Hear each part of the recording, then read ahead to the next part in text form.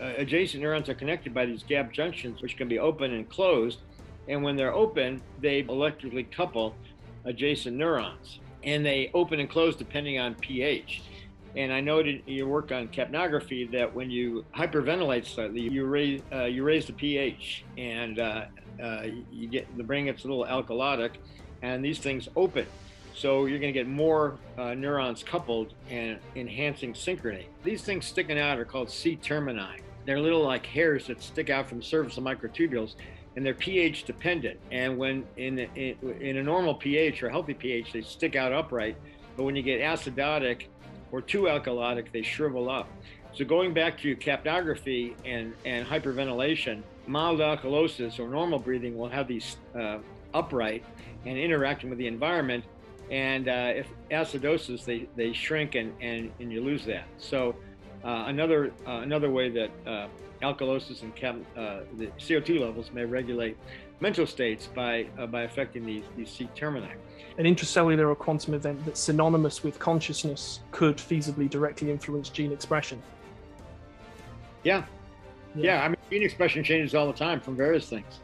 So, yeah.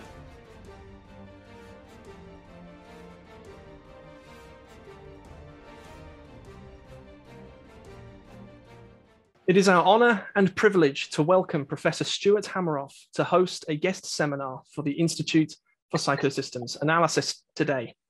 Professor Hameroff, MD, is Professor Emeritus in the departments of anesthesiology and psychology, and the co-founder and director at the Center for Consciousness Studies in the University of Arizona. In the 1990s, Professor Hameroff teamed up with Nobel laureate Sir Roger Penrose to produce the ORCH-OR, that is, Orchestrated Objective Reduction model of consciousness. This proposes at core that an objective reduction of the waveform of a superpositioned neuronal microtubule is synonymous with a moment of consciousness. Based on quantum computing in brain neuronal microtubules, ORCH-OR connects brain activity to quantum state reductions at the most basic level of the universe, fundamental space-time geometry, where Penrose has proposed Platonic information could influence conscious choices and perceptions. Today, we are surely in a new paradigm of quantum biology, as our students and Jung To Live By viewers will know, despite the ongoing climate of skepticism in the wider scientific community about the feasibility of quantum coherence in a warm, wet, and noisy biochemical environment. This view has, of course, been countered by the observation of functional quantum states at the heart of photosynthesis, for example, as well as of supreme importance for ORCH-OR, quantum vibrations in microtubules at ambient temperatures. Professor Hameroff and colleagues have designed and are performing definitive experiments to further look for these quantum vibrations in microtubules and test the effects upon them of anesthetic gases, which computer modeling has suggested is the locus of their action with respect to eradicating consciousness. To quote from Professor Hameroff's paper from 2020, ORCH-OR is the most complete and most easily falsifiable theory of consciousness, stated with the true spirit of the dialectic.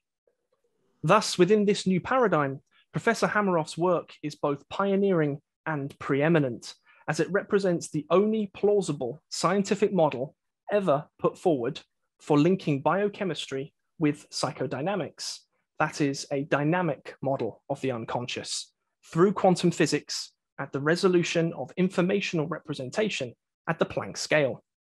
Thus, of potential incomparable importance to depth psychology and our work here at IPSA, Professor Hameroff's work is the preeminent scientific bridge towards a non-psychoreductive model of psychodynamics, elucidating the mechanics and scope of the highest resolution of the psychosystems continuum, as based on Professor George Engel's original biopsychosocial medical model, which our students and Jung To Live By viewers will surely recognize immediately. In addition, ORCH-OR provides a scientific framework for understanding empirically observable field phenomena, such as synchronicity, the so-called parapsychological, and the so-called transpersonal, as well as the self-concept, instinct, complex core of the psychodynamic psychosystems analysis model. Thus, today is surely to be very special indeed.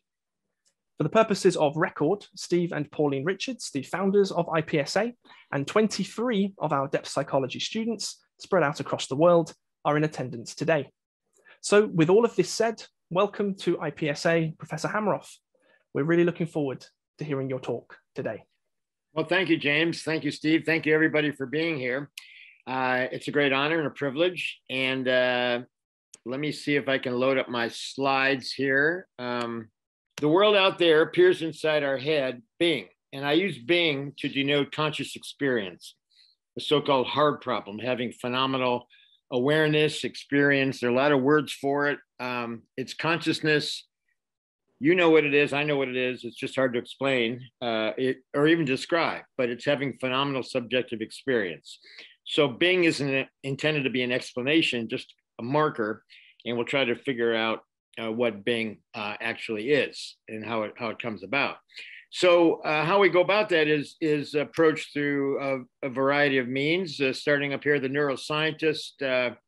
And this cartoon was done by a guy named Stephen Behar, by the way. I use it a lot. I think it's really great. Neuroscientists probe the brain with electrodes.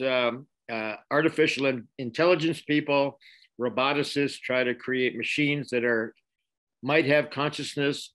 Artists try to capture the essence of conscious experience. Physicists study reality, the nature of, for example, Schrodinger's cat, which we'll get to, quantum superposition. Psychiatrists and psychoanalysts look into the subconscious and the unconscious in various ways. Anesthesiologists, and for some reason this guy looks like me, study how anesthesia works. Meditators introspect and go into their own consciousness deeply. And Western philosophers take various views and standpoints about what consciousness actually is. So it's an interdisciplinary field and approach from many, many different areas. And it seems to me that we need a lot of these, if not all of these areas, to really get a handle on it. So in Western philosophy and neuroscience, the world out there is all in our head, a representation, being. And this could be Plato. The light enters his eyes, and he had this idea that what was out there was actually occurring in his head. And in Eastern philosophy, consciousness involves a deeper level of reality, and being is everywhere. We're kind of awash in a sea of being, you might say. And this is a sort of Eastern philosophy approaches. But it raises the question of what is reality actually? And this goes back to Plato's cave in Western philosophy. He had this allegory of prisoners who could only see their shadows because of a fire behind them. And so for them, reality was two dimensions. That's all they knew. And this suggests to some people that our reality might be deeper, might have more to it than we observe. And that's almost for sure true, at least due to size and scale, and probably quantum also. So we don't really know what reality is. Conscious perception may only poorly portray reality, as in Plato's cave. Bing. For him, the shadow is reality. And he's having conscious experience of it. And Descartes picked up on this and said that each of us could be a mere brain in a vat fed information by an evil genius. For example, this brain is thinking I'm walking outside in the sun. And for him and her, that's as real an experience as we know. And this has led to films like The Matrix and a new, I don't know how new it is, idea of we're living in a simulation. That David Chalmers has now taken up in his new book, Reality Plus, and at least suggesting a 25% possibility that that's what it is, that there's somebody creating our world through some simulation. But the point is that both consciousness and reality may be an illusion. The reality may be an illusion by Plato's cave, and consciousness may be an illusion. Of course, modern philosophers Neuroscientists tend to think it's an illusion of some sort, and we'll get back to that. But let's get back to to another question. Is consciousness continuous, or is it a sequence of discrete events? If we watch a video or go to the theater and watch a movie, the film appears continuous, but we know when we think about it that it's actually a sequence of discrete frames, and yet it appears continuous. So could our own consciousness be a sequence of discrete frames? And this idea was put forth by, among others, Alfred North Whitehead, who said that consciousness is a sequence of discrete events, what he called occasions of experience occurring in a wider field of proto-consciousness. And in 1993, a philosopher and physicist, Abner Shimony, observed that Whitehead occasions were very suggestive of quantum state reductions of specific events. And I use a slide of a series of waves crashing on a beach, and each one, as it crashes or collapses, could be analogous in some way to a moment of consciousness. If I had more time and better graphics, I'd have put a little bing at each wave. But the point is that consciousness may well be a sequence of discrete events, and specifically a sequence of quantum state reductions. The question is, what causes quantum state reductions? That's yet another mystery. So consciousness could be, as I said, a sequence of collapses of the quantum wave function. We'll come back to that point. So here's my kind of overall view of philosophy, different philosophical approaches. We have the panpsychists who argue or suggest that consciousness is a property of matter, presumably of atoms or quarks or molecules. They don't really say at what level, but it's, and they face problems like the combination problem, how you get all the individual consciousnesses from atoms into our unified consciousness. But a lot of people resort to that, including neuroscientists like Christoph Koch, which suggests to me that the reductionist, materialist, brainless computer model has failed, and so they have to resort to something else. Emergence, which would include materialism, computationalism, suggests that matter somehow creates mind. It could be an emergent property. It could be a computation. It could be it's something that matter produces. There are significant problems with that. Then idealism puts mind first, and mind, in some views, is all that there is, and matter is a manifestation within this consciousness, within this mind. Dualism suggests that mind and matter are separate and may never be resolved. And this includes Mysterians, who believe that we're incapable of understanding consciousness, much like a fish could never understand quantum mechanics, assuming humans can understand quantum mechanics. So dualists kind of separate the two. And then the simulation idea, as I mentioned, that Elon Musk has been talking about for a while, and Dave Chalmers has written about in his new book, which is an excellent book, even if you disagree with the idea, that both matter and mind that we experience, including our own consciousness, is a simulation of something or somebody else, some entity, perhaps even a deity. And then there's neutral monism, which I think makes overall the most sense, although it needs fleshing out. Harold Altmansbacher, for example, has a group that favors this, that there's one unitary something, and what that is we can discuss, which gives rise to both mind and matter. And Bertrand Russell, I think, started this neutral monism, and that there's one thing, as opposed to dualism, that gives rise to both mind and matter.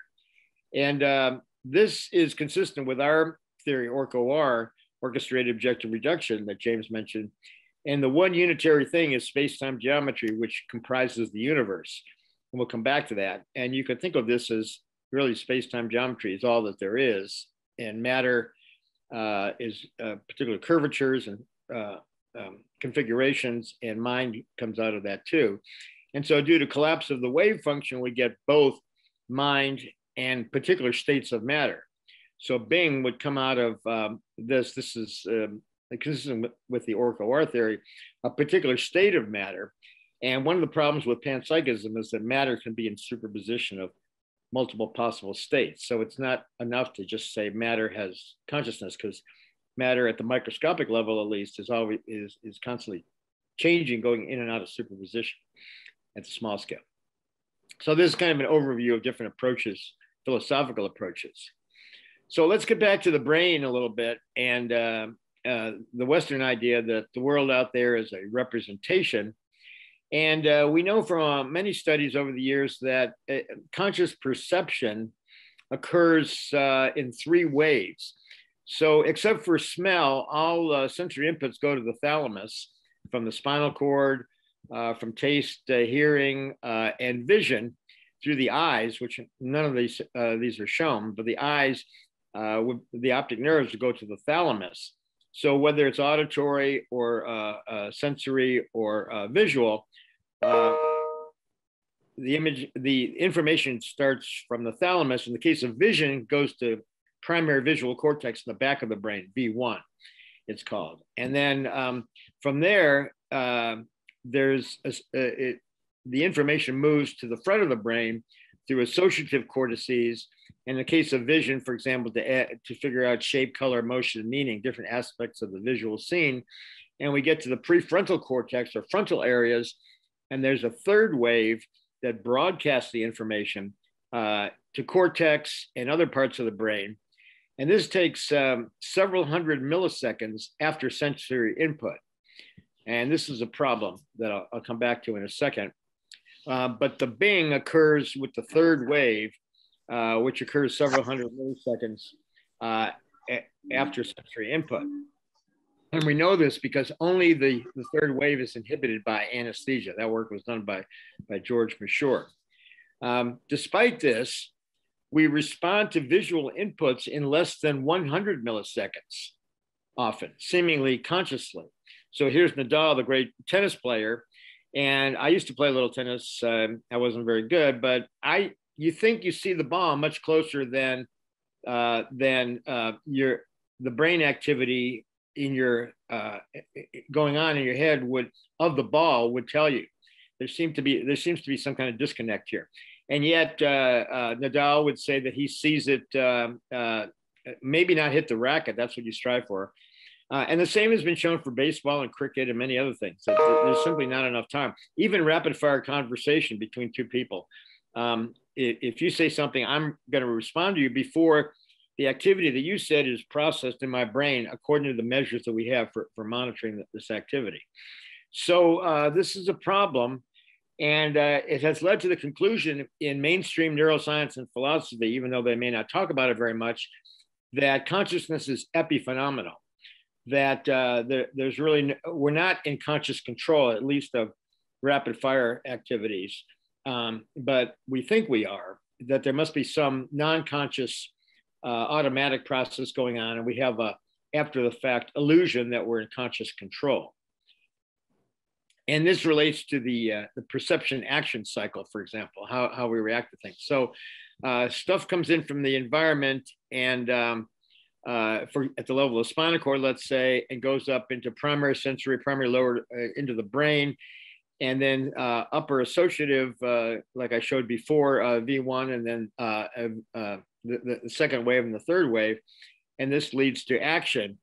And this can happen at many levels. We can have spinal cord reflexes, like the old reflex hammer to the knee or various other things. And that gives you a response, but it's definitely not conscious. In fact, it doesn't go above the spinal cord. And there are subconscious activities that are important in psychoanalysis and psychiatry that occur without consciousness that influence our behaviors. But then there's consciousness at the very top. And that's what we're going to be primarily interested in how this comes about. Again, the problem is it comes too late, and yet we think we're in conscious control. So this is the perception action cycle that Walter Freeman used to talk about a lot. He was a consciousness researcher, passed away a few years ago. And he would always start with this, and it was a good place to start. So how do we get around this problem? I would say, and I'm digressing a little bit because I haven't really introduced quantum mechanics yet, but real-time conscious control requires retroactive quantum mechanisms, this backward time effect. And this goes back to the work of Ben Libet in the 70s, showing backward time referral. I'm not going to have time to go into that, but I did write this paper in 2012 about how quantum brain biology, including backward time effects or retroactivity, can rescue conscious free will. And it's my most downloaded paper, by the way. And in the last 2 years, Roger Penrose has fleshed out the physics of how we have this backward time effect. It's perfectly allowable in quantum mechanics, and we think it's operant in the brain to explain Libet's results, many other results, apparent precognition, and that sort of thing, with backward time effect. And Roger's done the physics, and he's got an article coming out about that, our chapter in a book by Shan Gao, an edited collection on quantum physics and consciousness. I have a chapter also, as does Chalmers and McQueen, about their quantum view. So I think you need backward time effect for real-time conscious control and free will. And we'll come back to that point. Now, I mentioned that, going back to the 3 waves, that only the 3rd wave is inhibited by anesthesia, selectively preventing consciousness. In fact, in anesthesia, we use the 2nd wave, the 1st wave and the 2nd wave to monitor spinal cord integrity. Let's say for spinal input, for sensory inputs, the surgeons are operating on the spinal cord further down, and we want to make sure that we all want to make sure that the blood supply and the spinal cord is not being violated. So we monitor these responses here, sensory evoked potentials, for example. And as long as the spinal cord is intact, we see these signals here. But yet the patient's unconscious, has no memory, no awareness of anything. So this also shows that it's the 3rd wave that's conscious, and this is consistent with most of the other theories of consciousness, including global neuronal workspace, integrated information theory, which both have this broadcast from the front towards the back or towards somewhere. Recursive processing, which puts consciousness as kind of the interaction between the backward going and the front, and between waves 2 and 3, for example, this interaction, recurrent processing. So all of the major theories of consciousness, other than ORCH-OR, are based on this sort of scheme. But it's basically kind of a wiring diagram of how information flows without addressing deeper issues, which I hope to do next. When the information from the thalamus or from other parts of the cortex gets to the cortex itself, there are also 3 waves. And cortex is this thin mantle that covers the entire brain. And because of the curvatures and involutions and convolutions and sulci and gyruses and whatnot, if you opened it up and spread it out, it'd be about the size of a pizza, but very thin. And it fits over the brain. So it covers the entire brain except for the cerebellum. And the inputs come in 3 waves. The first wave goes into layer 4. From layer 4, you go to layers 1, 2, 3, and 6. And then 1, 2, 3, and 6 converge on layer 5 giant pyramidal cells, these red pyramid-shaped cells, which are extremely interesting and important. No matter if I think they're the most likely place for consciousness. So let's put Bing there. But for example, the apical dendrites of pyramidal cells rise vertically, and they're all in parallel. And so when we measure EEG from the surface of the brain or the scalp, it's mostly coming from these apical dendrites, because everything else cancels out because they're going sideways and diagonally. But the apical dendrites are all in parallel and they summate. And EEG comes from dendrites, not from axonal firings. So these are the source of EEG. There are also these, those are the apical dendrites. The basilar dendrites connect the pyramidal cell bodies in this lateral web that, when you think about it, spreads out through the entire cortex. And I think it's this web that might be where consciousness actually happens. And this horizontal web, this idea was put forth by Carl Pribram, that it was in the dendritic interactions. And he thought interference in these dendritic interactions generated a hologram that was consciousness, or that projected throughout the brain and manifest consciousness. And he based this on the fact that memory was distributed. It's not in any one place. Based on the work of Lashley, who did a lot of experiments on animals, destroying this part of the brain or that part of the brain to look for ablation of particular memories, could never get rid of any particular memory. It was like everywhere. And so Pribram came along and said, well, that sounds like a hologram, because if you take the holographic plate and break it into a million pieces, each piece, if you illuminate it, gives you the whole image. You just lose resolution. You don't lose any particular part of the image. And finally, these axons that descend from the pyramidal cells subcortically go directly to the pyramidal tracts in the spinal cord for direct action, so for direct control of behavior. So these pyramidal cells seem to be kind of the final common pathway of sensory and perception and conscious action. So if you think of the perception action cycle, this would be the apex of the perception action cycle in the layer 5 pyramidal cells.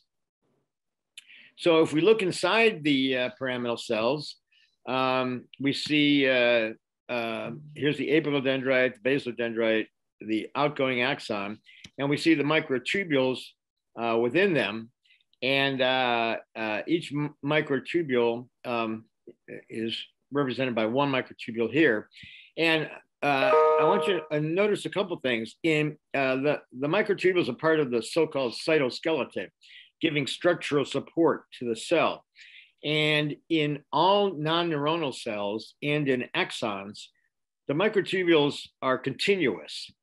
They're not interrupted and broken as they are in dendrites and soma. So when you think about it, your femur, your leg bone, is skeletal. It supports you, your whole body. You wouldn't want it broken and interrupted for skeletal support. So why are microtubules in dendrites and soma, and only in dendrites and soma throughout all biology, interrupted? And not only are they interrupted, they're in mixed polarity. So each microtubule has a plus end and a minus end. And in all other cells are all aligned, plus ends together, minus ends together. But in dendrites and soma, they're in these mixed polarity networks. So one is pointing up, its neighbor is pointing down, and that's how they exist. They coexist. And in our 2014 paper, Roger Penrose and I suggested that because they're all oscillating, and I'll get to that in a second, pretty fast, and they're all in a common voltage, that they're going to have slightly different energies, and because of the mixed polarities, and this is going to lead to interference beats, kind of like in music. When you have two instruments that are slightly out of tune, they'll give a beat at a much lower frequency. And interference beats is also part of the hologram idea.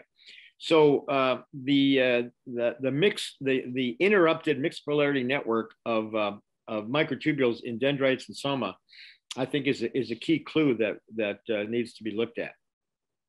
And I would say, occurs in the network of pyramidal cells throughout the cortex. Certainly other areas, but if I had to bet on one, I'd bet on that. I should also point out that the cerebellum, which apparently doesn't mediate consciousness, and in fact is one of the key features of the integrated information theory, is that it supposedly predicts that cerebellar cells would not be conscious because of the way they're hooked up. There's no pyramidal cells in the cerebellum, so that could be the reason. In any case, this is where I would vote for the most likely site of consciousness in these layer 5 pyramidal cells in a network spread out over the whole cortex. But in any case, the overall view in modern science is that the brain is a neuronal synaptic computer. And here we have a bunch of neurons, and this is modeled as nodes in a network with interconnections. And this is based on the Hodgkin-Huxley integrate and fire neuron.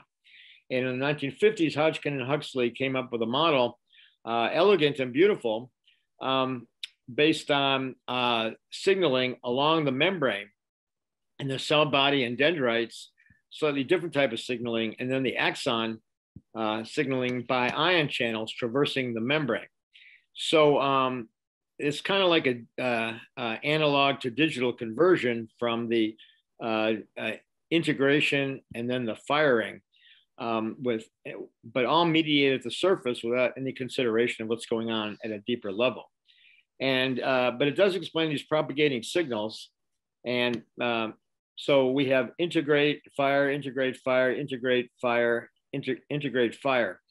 And this gives rise to, if you take each one of these things as a neuron, the long thing being the axon and the short things being dendrites, we see this kind of chain of signals propagating through a bunch of neurons that could be embedded in a network, but they're serial and one after another. And the voltage would be at a different time in each part of the network. So if we put these together in a little toy network, we can have inputs on the left and outputs elsewhere. And depending on the inputs, we're going to get different outputs. And this is the standard idea in neuroscience, obviously a much simplified version. But where's consciousness? Where's the Bing? But more importantly, where's synchrony? Because we know that the best neural correlate of consciousness is most likely gamma synchrony EEG. This is 30 to 90 hertz, maybe faster. Used to be called coherent 40 hertz. It's interesting history to this, but it was discovered in the 80s and 90s by Wolf Singer and others. And then Christoph Koch and Francis Crick jumped on it and said it's the best neural correlate of consciousness. They were assuming that it was axonal firings causing the gamma synchrony, and they were partial to firings. But it turns out that EEG in general and gamma synchrony in particular comes from dendritic interactions, and that this dendritic synchrony correlates with consciousness. And the dendritic synchrony occurs largely due to gap junctions rather than chemical synapses. So we all know about the chemical synapses, but there are also a vast number of gap junctions in the brain, which are, imagine this is one neuron and then below it is another neuron. They're connected, adjacent neurons are connected by these gap junctions, which can be open and closed. And when they're open, they basically electrically couple adjacent neurons. And they open and close depending on pH. And I noted in your work on capnography that when you hyperventilate slightly, you meditate or hyperventilate slightly, you raise the pH, and you get the brain gets a little alkalotic, and these things open. So you're going to get more neurons coupled and enhancing synchrony. And we know that from work from Davidson's lab years ago that meditating monks sent over by the Dalai Lama actually have higher gamma synchrony at baseline, and especially when they meditate. So it could be due to something related to opening gap junctions. So here's the chemical synapse that we all have come to know and love. And then here's the dendritic gap junction, which is quite literally a window, opening a window or porthole between adjacent neurons. And this allows for membrane coupling and could allow for quantum entanglement between neurons too, or tunneling between these. So it's a different type of connection. And if we have a gap junction in this network that opens, it can grow and reach a threshold for consciousness and actually even move around the brain. And raising the question, does consciousness move around the brain? And I think it does, because people have always looked for the grandmother neuron or the grandfather neuron in one particular area. And it doesn't seem to work that way. It seems to be here, there, and everywhere, depending on what you're conscious of. So it could be due to gap junctions. Can I just ask a super quick question there? Sure.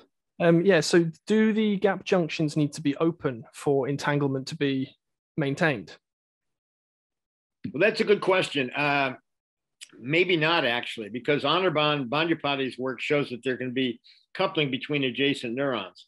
But I don't think he's ruled out that there could be gap junctions in his system.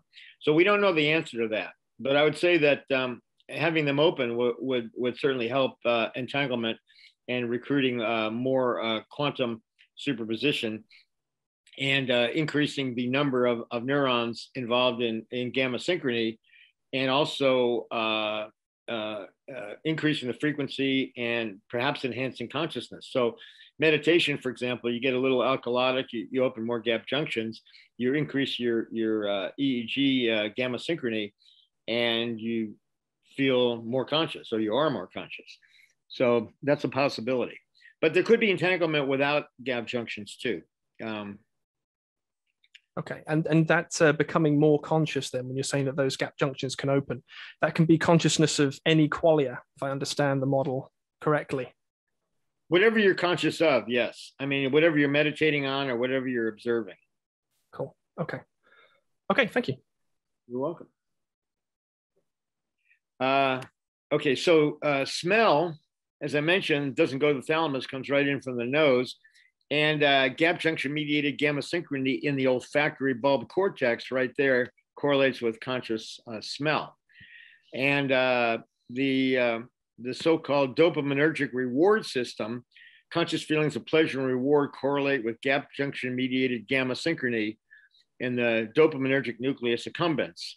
So here's the nucleus accumbens, and prefrontal cortex and ventral tegmentum and some other areas involve these emotional pleasure circuits, you might say, and these are mediated by gap junctions.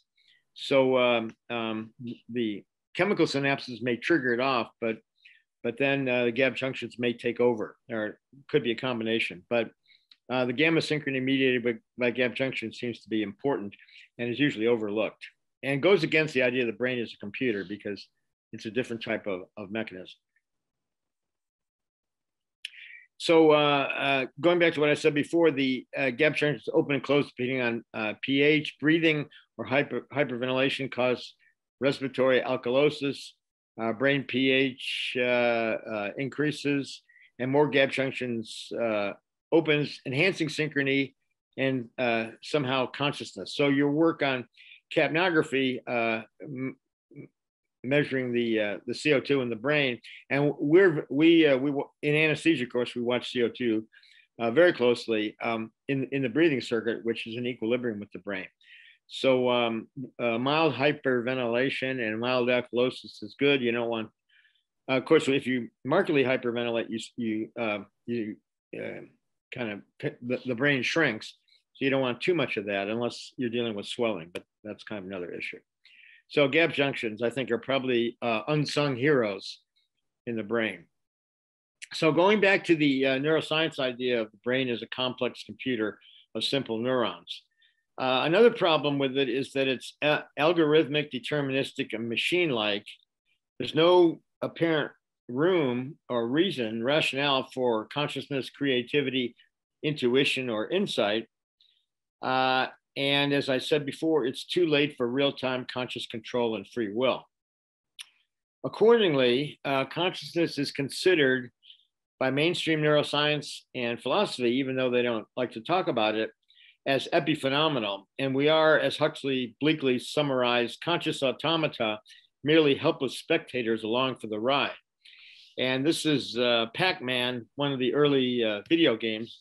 Maybe some of you are as old as, almost as old as I am and remember this one, but you used a joystick to move this guy around who would eat up this guy, move him around and catch and eat these guys. And so the idea is that he's being manipulated by someone running the joystick. And in the case of modern neuroscience, they would say that our unconscious autopilot is controlling things, and consciousness tags along as a helpless spectator along for the ride. I don't think that's true, and I'll tell you why shortly. Well, one reason is whether or not neurons are really simple threshold logic devices, 1 or a 0. So the big metaphor analogy between the brain and computer gets rid of the integration, gets rid of everything inside the neuron, just takes the firing as a 1 or not firing as a 0. And that's supposed to be the brain. So I think that's overly simplistic in several areas. So for example, here's what's predicted by the Hodgkin-Huxley integrate and fire model. I'll start down here at this one. So I just say it's linear integration. It may not be, but there's a very narrow voltage threshold for firing. So when it reaches this, there's a very narrow temporal window for firing. So firing occurs here. And if you measure, the firing occurs at a slope because it is presumed that the ion channels on the axon open sequentially, this one, then this one, then this one. So there's a slope to it. So this is what Hodgkin-Huxley predicts. And this is what you get in computer models also. However, in this excellent study in 2006, Nondorf et al., they used awake cats and put electrodes into the pyramidal cells of awake cats. And rather than the very narrow threshold, they found a very wide threshold and a wide temporal window of firing. So there was some non-computable according to membrane effects, which regulate the firings or the spikes. That's not coming from the membrane, some other factor. This would be a very convenient place for consciousness to come in and modify otherwise autonomic behavior. I mean, most of the time we're on autopilot. You're driving to work and you may be daydreaming about something else. And then, so you're on autopilot, and then all of a sudden something happens and consciousness takes over. So consciousness assumes control of what was previously automatic or autonomic behavior. So there'd be a very convenient place to come in and to allow for the temporal window and the wide variability in the threshold. And also the vertical nature of these could mean that apparently means they concluded that these ion channels near the axon initiation segment are opening instantaneously and cooperatively. So instead of this one, then this one, and this one, they're all opening simultaneously, which would imply a quantum effect. There was a lot of pushback against their conclusion. People claimed this was just noise, but the problem is that the noise in the pyramidal cell is shown in a study by Christoph Koch's group. The noise is correlated. If you measure the inside of the near the apical dendrite and inside the pyramidal body, and look at the noise, they're perfectly correlated. And moreover, and I neglected to put this slide in, Anirban Bandyapati has evidence that higher frequency activities in the cytoskeleton govern integrated firing more so than do membrane effects. So there's something going on at the deeper level regulating firing, which could reflect consciousness. So a deeper level, I'm assuming, because if it comes from outside, it's going to affect the membrane potential if it's an electromagnetic effect. So it must be coming from inside neurons, or a good bet that it's coming from inside neurons because you don't see an effect on the membrane potential. So what's inside neurons? Well, cytoskeletal structures. So here's the axon. You can see that all the microtubules are continuous. And here in the dendrites, you can see they're interrupted in a mixed polarity. They're actually the same size. These are further back, but they're actually the same diameter as these. But they're in these mixed polarity interrupted networks. And this could influence the firing at the axon hillock or axon initiation segment. So Bing could be in the dendritic somatic microtubules. That's what I think anyway. That's what I'm betting on. And this is analogous to something that's come along in AI the last 10 years or so called deep learning, and which they claim makes AI more like us. And in deep learning, excuse me.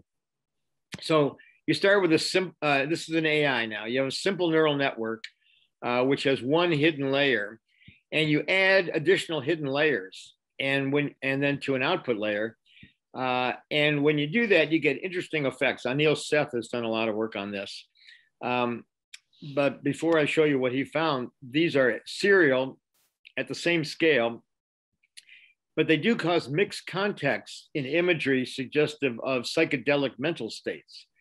So when Anil and his collaborators put additional networks in an AI system, they got, weird effects that could be construed as as hallucinations or what are seen in the mental imagery of psychedelic states. For example, puppy dogs coming out of a plate of spaghetti, or eyeballs coming out of the Mona Lisa, things like that. And he's got a whole string of such images due to additional hidden layers in a neural network.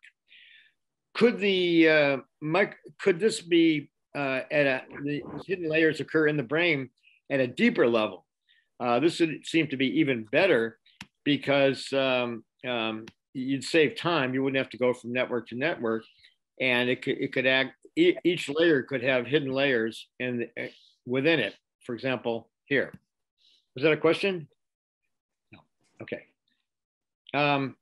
So the idea is that deeper, faster quantum processes occur in the cytoskeleton and give rise and influence firings and to control behavior. And this is consistent with the model that Roger Penrose and I developed of a scale invariant hierarchy. Now, most people would say there is a scale invariant hierarchy. We're starting with a neuron here. This is a different version of the pyramidal cell. And most go upwards in scale to the left of the screen, up to networks of neurons and networks of networks, and up till the whole brain. And there is some scale invariant fractal-like effect seen in the EEG going upward, but we can also go downward into the microtubule networks and microtubules, and into these dipole oscillations that I'll tell you about, that have faster oscillations, 1,000 hertz, 1,000,000 hertz, 1,000,000,000 hertz, and we go even further down into the tubulin, 10 to the 12th terahertz, dipole oscillations, petahertz, and further down into the atomic nuclei being in quantum state. This gets, from here down, we get into the quantum state, and eventually, according to Roger Penrose, down to the fundamental level of space-time geometry. But notice there's a big step here between 10 to the 18th and 10 to the 43rd hertz. 10 to the 43rd being the Planck time, or 10 to the minus 43 seconds is the Planck time. So we have this idea that there's a scale invariant hierarchy that goes from the whole brain, which you can't see because it's further to the left, down through networks and smaller networks, and then to neurons, and then further inside, faster, smaller, going all the way down, and then the big jump down to the Planck scale, connecting us to the fine scale structure of the universe, which was Roger's original idea. So, okay, well, maybe, can the cytoskeleton process information? That's, we have to assume that it's capable of intelligent, at least information processing that could give rise to consciousness. Otherwise, its influence is not going to be very useful. And there's some pretty good evidence for that. Now, most people view cognition and consciousness as emerging from complex computation among simple neurons, but yet the single cell organism, like a paramecium, can learn. It can avoid predators and obstacles, as we see here. It can find food. It can learn. If you suck it into a capillary tube, it escapes faster each time. It can find a mate, shown over here, and have sex, and yet it doesn't have any synapses. It's only one cell. So this is a bit of an X-rated image of two paramecium having sex. And the only time they're absolutely still is when they fuse and actually don't move for many seconds or a minute. And could be, I don't know that they're conscious, but they could be. In our view, any organism can be conscious, would just be at a lower frequency and a lower information capacity. So maybe. And how do they do that? How do these organisms have cognition? We won't worry about consciousness for the moment. And they do so through microtubule-based structures called cilia. So if you look over here, you see these little hair-like things that act both as sensors and oars or motors to move these guys around. So here's a better image. We see these things sticking out. And if we do a cross section, well, here's one coming out of a cell here. If we do a cross section of the cilium, we see it has these 9 doublets of microtubules, and here we see them here also, and with a central pair. And this is a centriole, which is a very similar structure. They're all 9 triplets, but no central pair. And these bend back and forth here to be deformed by hitting an object or to move the organism.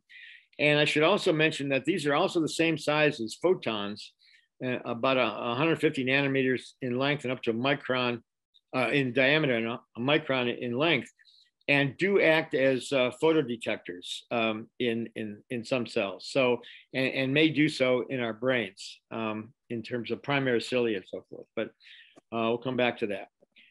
So, let's look in on a cilium, like on a paramecium here. So this thing's going to bend back and forth. So how does it do that? Well, it most likely there's a signal going along this row of tubulins. And when it comes to this motor protein, this is called dynein, and this uses ATP to actually contract. First this one, then this one, then this one, as the signal propagates, so that it moves in an organized fashion. So here are these ATP molecules, or these dynein molecules burning ATP to control the rhythmic and functional bending of the cilia. And this is how a little paramecium gets around. Well, these same structures, these exact same structures actually organize the interiors of brain neurons. Here's dynein. There's 2 major motor proteins, dynein and kinesin. So the problem is, so here's a neuron. This is the axon. This is the dendrite. And the problem is that synapses out here, say, need various stuff, enzymes, receptors, precursors, et cetera, on the axon side, you need the neurotransmitters. And these things have to be synthesized in the cell body and then transported to a particular synapse for synaptic plasticity. And how does that happen? Well, the microtubules, which in a dendrite, again, are interrupted, these motor proteins, kinesin, quite literally walk along or run along, actually, the microtubule and carry cargo, say this thing here, and this has to be delivered to a particular synapse somewhere here, or maybe somewhere here. And now, how does the motor protein know where to get off to deliver its cargo? It appears that this microtubule-associated protein tau, which is important in Alzheimer's disease and various neuropathies, is a traffic signal and tells the motor protein where to get off, where to jump off and deliver your cargo to this particular synapse here. And also these things have to jump from microtubule to microtubule and know to go left or right at bifurcations. And it looks like the tau, the placement of the tau on the microtubule is an encoding of telling the motor proteins where to get off to accomplish synaptic plasticity. Which is presumably the basis for learning and adaptation. And this leads to a whole Pandora's box of problems in mental and cognitive disorders that can occur due to problems with the microtubules and the cytoskeleton. I forgot the reference. I'll send it along. I found there's a great paper from 2016 on the cytoskeleton in psychiatry. And it just goes on and on about various problems with the cytoskeleton that are associated with, in animals usually, but also in humans, various cognitive disorders. So for example, this kinesin motor, I just showed it to you, conveys this enzyme CRMP2, which is important for actin bundling. Now, actin is another cytoskeletal structure, and it kind of wraps the microtubules and organizes the cytoskeleton in such a way that they're functional. And in a proper morphology of a neuron, the F-actin is nicely bundled and the microtubules are well organized in the normal condition. But there's so here's what I just showed you. High CRMP2 activity, proper morphology. But it turns out that there can be defective transport or multimerization, and you don't deliver the CRMPT properly, and you get dispersed F-actin, and that is thought to cause misshapen and abnormal neurons, which are found in schizophrenia. So in pyramidal, I think it's in pyramidal neurons, I'm not entirely sure, but in neurons of schizophrenics, I think in postmortem studies, there's a lot of misshapen and abnormal looking neurons that could be due to this dispersed F-actin bundling. And this was from a group, Hirakawa. Hirakawa, I've been following for decades, has done amazing work on the cytoskeleton and is recently relating it to various psychiatric disorders. So that's one example of a disease of the cytoskeleton due to transport.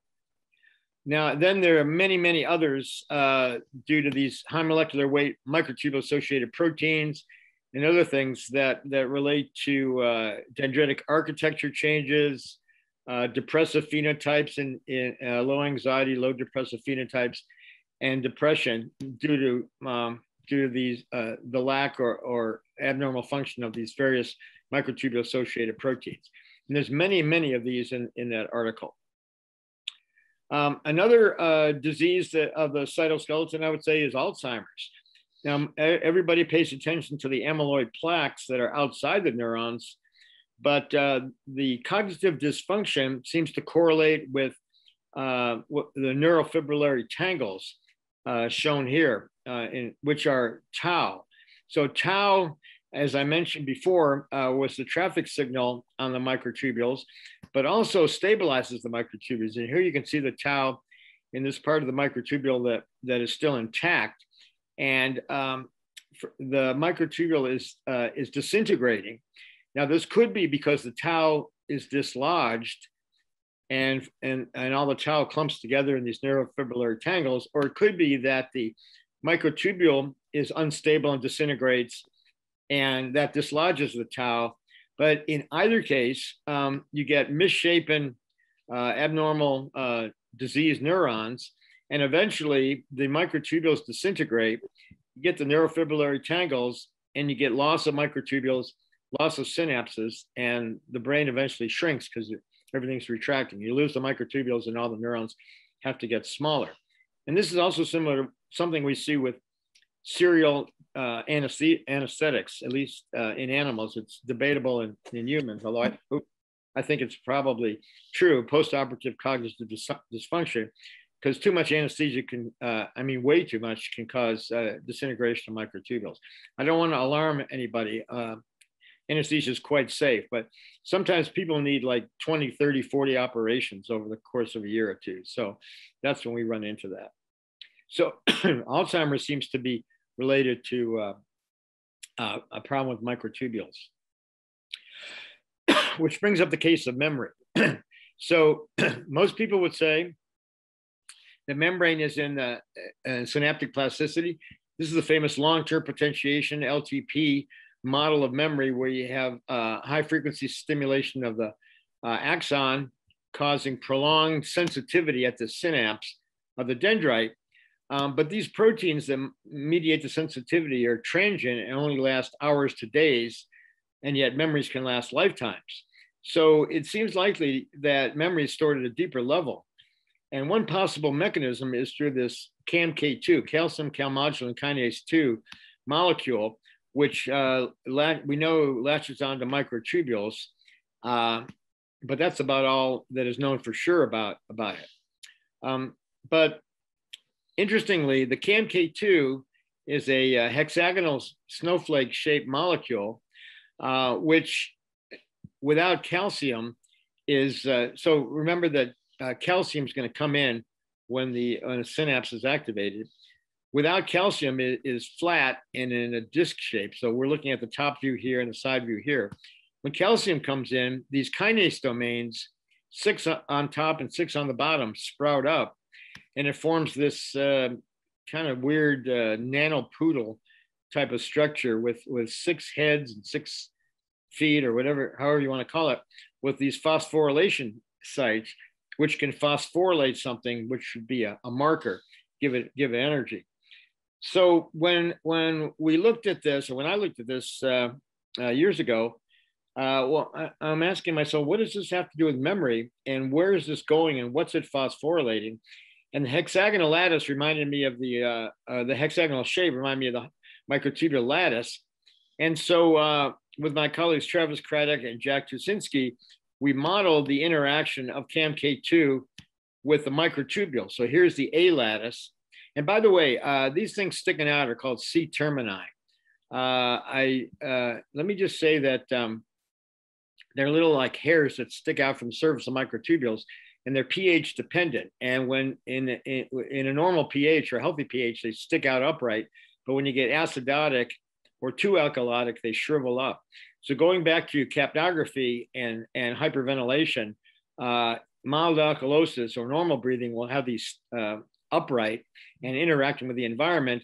And if acidosis, they shrink and you lose that. So another way that alkalosis and the CO2 levels may regulate mental states by affecting these C termini. But the point here that I want to make is something different, and that is that the CAMK2, if you see this overlay, matches exactly the hexagonal lattice and size of the microtubule, whether it's the A lattice or the B lattice.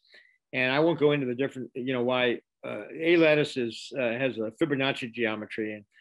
And anyway, I won't go into that now. But the CAMK2 can bind to both. So it could be that in memory formation, the CAMK2 lands on the microtubule, and its 6 kinase domains interact with 6 tubulins and phosphorylates them, or some of them. So you have up to 6 bits of information being imparted to a microtubule with each CAMK2. And there's hundreds or thousands of CAMK2 involved in each synaptic event. So this can impart memory that gets encoded into the microtubule. Now, each tubulin can be one of 22 different isozymes, can be phosphorylated or not, can have post-translational modifications. So the memory storage capacity in microtubules inside the neuron is incredibly huge. It's something, and there's about 1 billion tubulins per neuron. So 1 billion raised to the power of 22 or something like that, or 26 if you count the other things. So just a vast amount of information. And the last point I want to make about this is that the microtubules in dendrites are uniquely poised to host memory. In all other cells, the microtubule, which divide, microtubules may be doing something structural, but then when cell division happens, they depolymerize. Their their tubulins are repurposed for mitosis, for cell division, and then they do that, then they go back to doing what they were. But any arrangement of how they're located with relation to their other tubulins is lost. In neurons don't divide, so they never have to do that. And the neurons in dendrites are capped at both ends, so they don't do what's called treadmilling. They lose some at one end and gain them at the other. They're quite stable over presumably a lifetime, and so can encode memory in dendritic microtubules. So I would vote for dendritic microtubules as a site of memory. So can I ask a super quick question there as well? It looks to me like there's a potential platonic element there. So you can't see my cursor, but you've got those 6 yellow dots on the bottom microtubule. If they were to be moved, say, somewhere up or down, say left to right from where we're looking at the screen, would there be potentially a different qualia, so-called, that would be there? Hence different information within different memories? Potentially, or any of the other variables would affect the qualia too. I mean, we don't know how many potential qualia there are, but I'm sure there's a lot, and there's a lot of potential. So but we're just looking at one microtubule, and I think you need a lot of tubulins entangled to have a conscious moment, the kind that we have quantitatively. But I would say when the collapse occurs, the states that are selected among all the tubulins would determine the content of the conscious moment, including the qualia. Cool. So would the phosphorylation domains there, would they influence the gravitational component in the ORCH-OR? So the actual mathematical variables? Yes, in principle. We'll come to that. Let's come back to that. I'm not sure I can answer that question even when we get to it, but in principle, yes. I'd have to ask Roger about that. Okay, thank you. I would say if this is the mechanism for consciousness and that model is right, then they have to, in some sense, affect it down to that level. And by the way, here you see the C termini sticking out. So this is a healthy microtubule. If it was acidotic, they'd be all flattened and shrunken up. That was a way of avoiding your question because I don't have a good answer. That's all good. Thank you so much. You're welcome. Okay, so what? Can microtubules process information? So when I got interested in microtubules, actually in the 70s and then the 80s, I was just learning about computers, which were new to me then, and I was trying to figure out how microtubules, they had this grid-like lattice, which could be something like a computer. And I read about, I went to a meeting at Los Alamos about cellular automata and met my colleague Steen Rasmussen, who did this work. And the game of life was a famous cellular automata put forth by Martin Gardner in Scientific American in the 1980s. It's kind of the simplest form of computation. And it really was revealing in terms of what computers could do from basic ideas. You start with an orthogonal grid, and every square can be either alive or dead in the game of life. And then there's sequences of events, and at each transition, there's a calculation made, and the simple calculation is if this guy's alive and has 2 or 3 neighbors that are alive, it will be alive in the next generation. So life generation. And if you do that, you get very simple. You get patterns that move through the grid, and can do computation. And people showed that you could simulate differential equations if you had a big enough cellular automata. So starting with something very simple, going only by nearest neighbor rules, you got fairly interesting computation. And so Steen and I modeled the microtubule as a cellular automaton. Cellular here meaning cell as the fundamental unit, like a biological cell. But we know now, or I think, that cells are way too complicated for that. So in this case, the tubulin is the cell, the fundamental state. And just going by nearest neighbor interactions, and depending on the coupling, you get patterns that move through the lattice, through the microtubule lattice, wrap around, so you get interesting effects through the wraparound effect on the cylinder. And you can process information. So we showed that in principle, based on dipole oscillations, that microtubules could process information. So we published a bunch of stuff. I first published on this with Rich Watt in 1982 in Journal of Theoretical Biology. I wrote a book about it in 87. The paper with Steen was the best scientific approach to that. And another paper with Jack Tuszynski. And then with Roger, we did quantum computing that I'll come to. But the basic idea is that microtubules can process information and have a high capacity. So for example, if you think of the brain as a bunch of neurons interacting, and this came from the AI people, or the singularity, actually first from a guy named Hans Moravec in 1986, and then Ray Kurzweil took it up with the singularity. Basically saying, okay, we have about 10 to the 11th neurons per brain, about 1,000 synapses per neuron, operating at about 100 hertz roughly. This gives 10 to the 16th operations per second per brain. So Moravec and then Kurzweil said, okay, when we have a computer that can do 10 to the 16th operations per second per brain, it will be equivalent to the brain and therefore do everything the brain can do, including consciousness. Well, I think they probably surpassed that by now, and there's no conscious computers that I know of anyway. And but in the 80s, I was going around to neural net and AI meetings, being kind of a fly in their ointment or a thorn in their side, saying, no, this doesn't work. You have to look at the information capacity at a deeper level.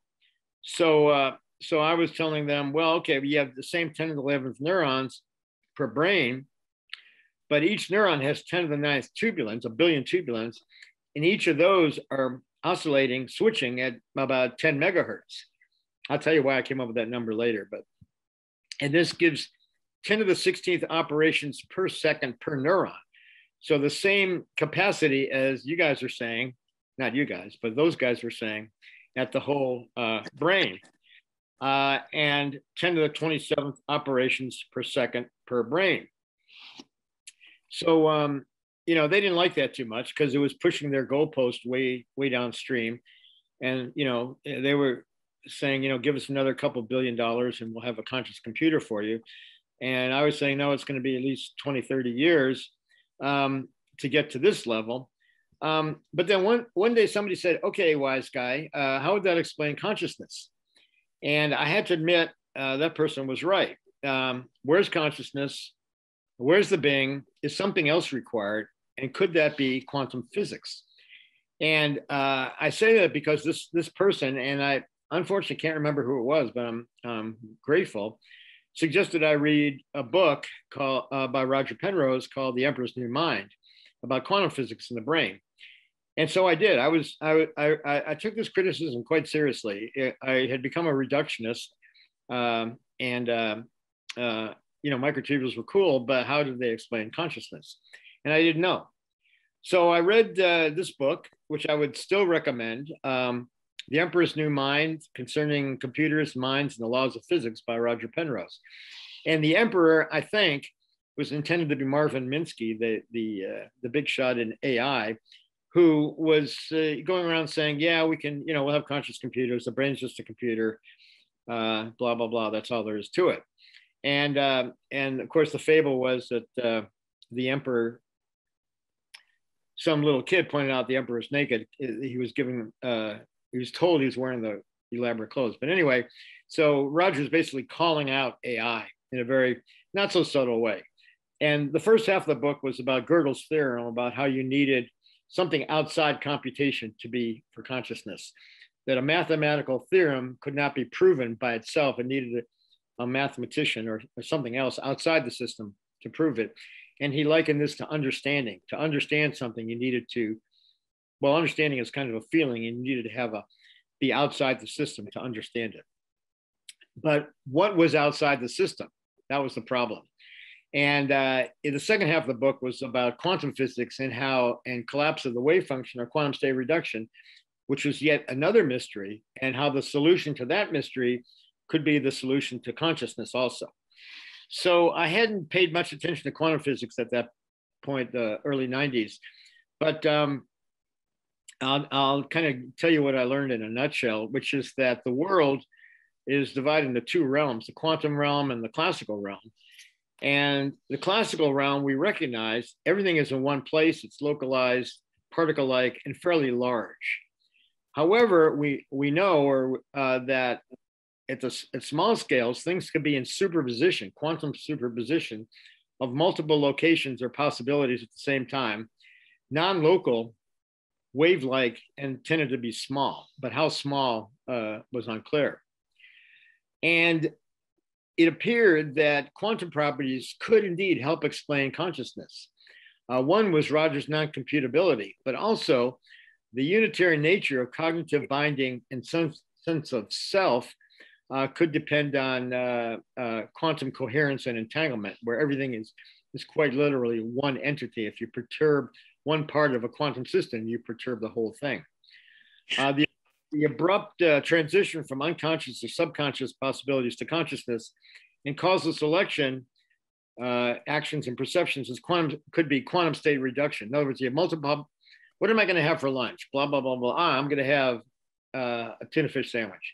So all those possibilities are in superposition, and then I collapse on one particular thing. We do that all the time. I mean, that's kind of what consciousness is. We're taking possibilities and collapsing to one possibility. Also, the hard problem of phenomenal experience as an intrinsic feature of space-time geometry. Panpsychists say, well, it's a fundamental feature of the universe. Even Christoph Koch says that now. Well, but matter isn't really fundamental. Quantum is. And so I think this gets down to the most fundamental unit. And the other thing that I mentioned earlier is that real-time conscious action depends on quantum backward time effects and temporal non-locality. So there were a number of reasons, in addition to Roger's non-computability, that quantum mechanics could help explain consciousness. And it could be actually that consciousness quite literally is the interface between the quantum and the classical. And I got this idea from somebody who had studied Kabbalah and pointed out that Kabbalah said that there are two worlds, a world of aggravation and strife and a world of blissfulness. And consciousness danced on the edge between the two. Now, whether that's true or not, I don't know, but it's true that whether you believe in the Copenhagen interpretation that I'll come to or the Penrose interpretation, the consciousness is the kind of on the boundary between the quantum and the classical. So, for example, this is a cesium atom. You'll have to take my word for it, in its particle shape, and this is its waveform in the background. So we know that in quantum superposition, this particle can exist as a wave of multiple possibilities. It's here, it's here, it's here, it's here, it's here, and it's here. Or in its classical form, it's only here. So this illustrates quantum superposition. It can be either a wave or a particle in a definite state or location. But we don't see quantum superpositions in the world we experience. I mean, the atom we're not going to see because it's too small, but with the proper instrumentation. But it seemed to early quantum pioneers or around the start of the 20th century that the very act of measurement or conscious observation seemed to cause multiple possibilities to reduce or collapse to definite states. This is called the measurement problem in quantum mechanics. Niels Bohr and then Wigner von Neumann came up with this as a pragmatic solution. They didn't really know why the superposition went away, but it seemed like when you looked at it, it went away. So they said, well, consciousness causes the collapse. We're going to go on and work with the equations and the physics and develop electronics, which fortunately they did, without worrying about the underlying reality. Einstein was very concerned about the underlying reality, but others, Bohr and Wigner and von Neumann, just proceeded to do quantum physics, fortunately. So, but it's still an enigma.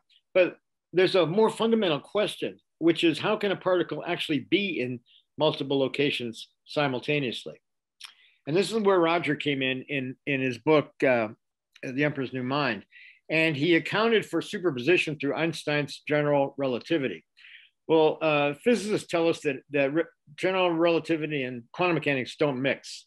The different equations, they're irreconcilable. Well, Roger reconciled them, at least conceptually. He started with general relativity, which Einstein had told us more or less equated mass. Here's the sun, very big mass, and its space-time curvature. And he said that light would follow the curvature, and that a star behind the sun that we wouldn't normally see, it would appear over here because of the curvature of space-time, because we'd only see it on this level. And in 1919, Arthur Eddington went to a mountaintop during an eclipse and proved that this was actually true. But what about matter and space-time curvature at small scales? So Roger developed these two-dimensional space-time sheets, because it's hard to draw 3 or 4 dimensions and then show stuff like this. So here's 3 dimensions of space in 1 dimension back here, and here's time moving forward. So here's a particle. This particle is equivalent to this curvature in space-time. So if it's going to move over here, this is it moving over here. So a particle oscillating back and forth between these two locations would be equivalent to oscillation of this curvature, space-time curvature, back and forth. And superposition were opposing curvatures. So you had both curvatures over here in coexistence and the particles in 2 places at the same time. due to a separation in fundamental space-time geometry. Now, what space-time geometry is actually made of is unclear, to say the least. Roger's probably the world's expert on this. He started with spin networks and so this was his idea that superposition was a separation in fundamental space-time geometry. Here's the same picture. But why don't we see superpositions in our perceived reality? And the idea that consciousness collapses the wave function from Bohr, von Neumann, Wigner, known as the Copenhagen interpretation. So here's conscious observer over here, Bing, looking at this, and he or she causes this curvature to disappear. There's no particle there. This one continues. So consciousness has caused collapse of the wave function. This is the Copenhagen view, or the subjective reduction, we'll call it. Subjectivity here causing quantum state reduction. Now, if the separation were to continue, if there were no collapse, you would get multiple worlds. And you may be familiar with the multiple worlds hypothesis, that there is no collapse, and every possibility continues and evolves its own universe. And despite the apparent messiness in that, it's quite a popular view. Roger said, however, that these superpositions are unstable and will self-collapse and undergo objective reduction at time t equals h bar, Planck's constant over 2 pi, over the superposition separation gravitational self-energy. This is where gravity comes in. It's really just space-time geometry. This is the amount of energy required to separate something from itself. And we actually calculated that for tubulant. He said when this threshold was reached, this one would cease to exist, this one would continue, and there would be a moment of phenomenal experience, Bing.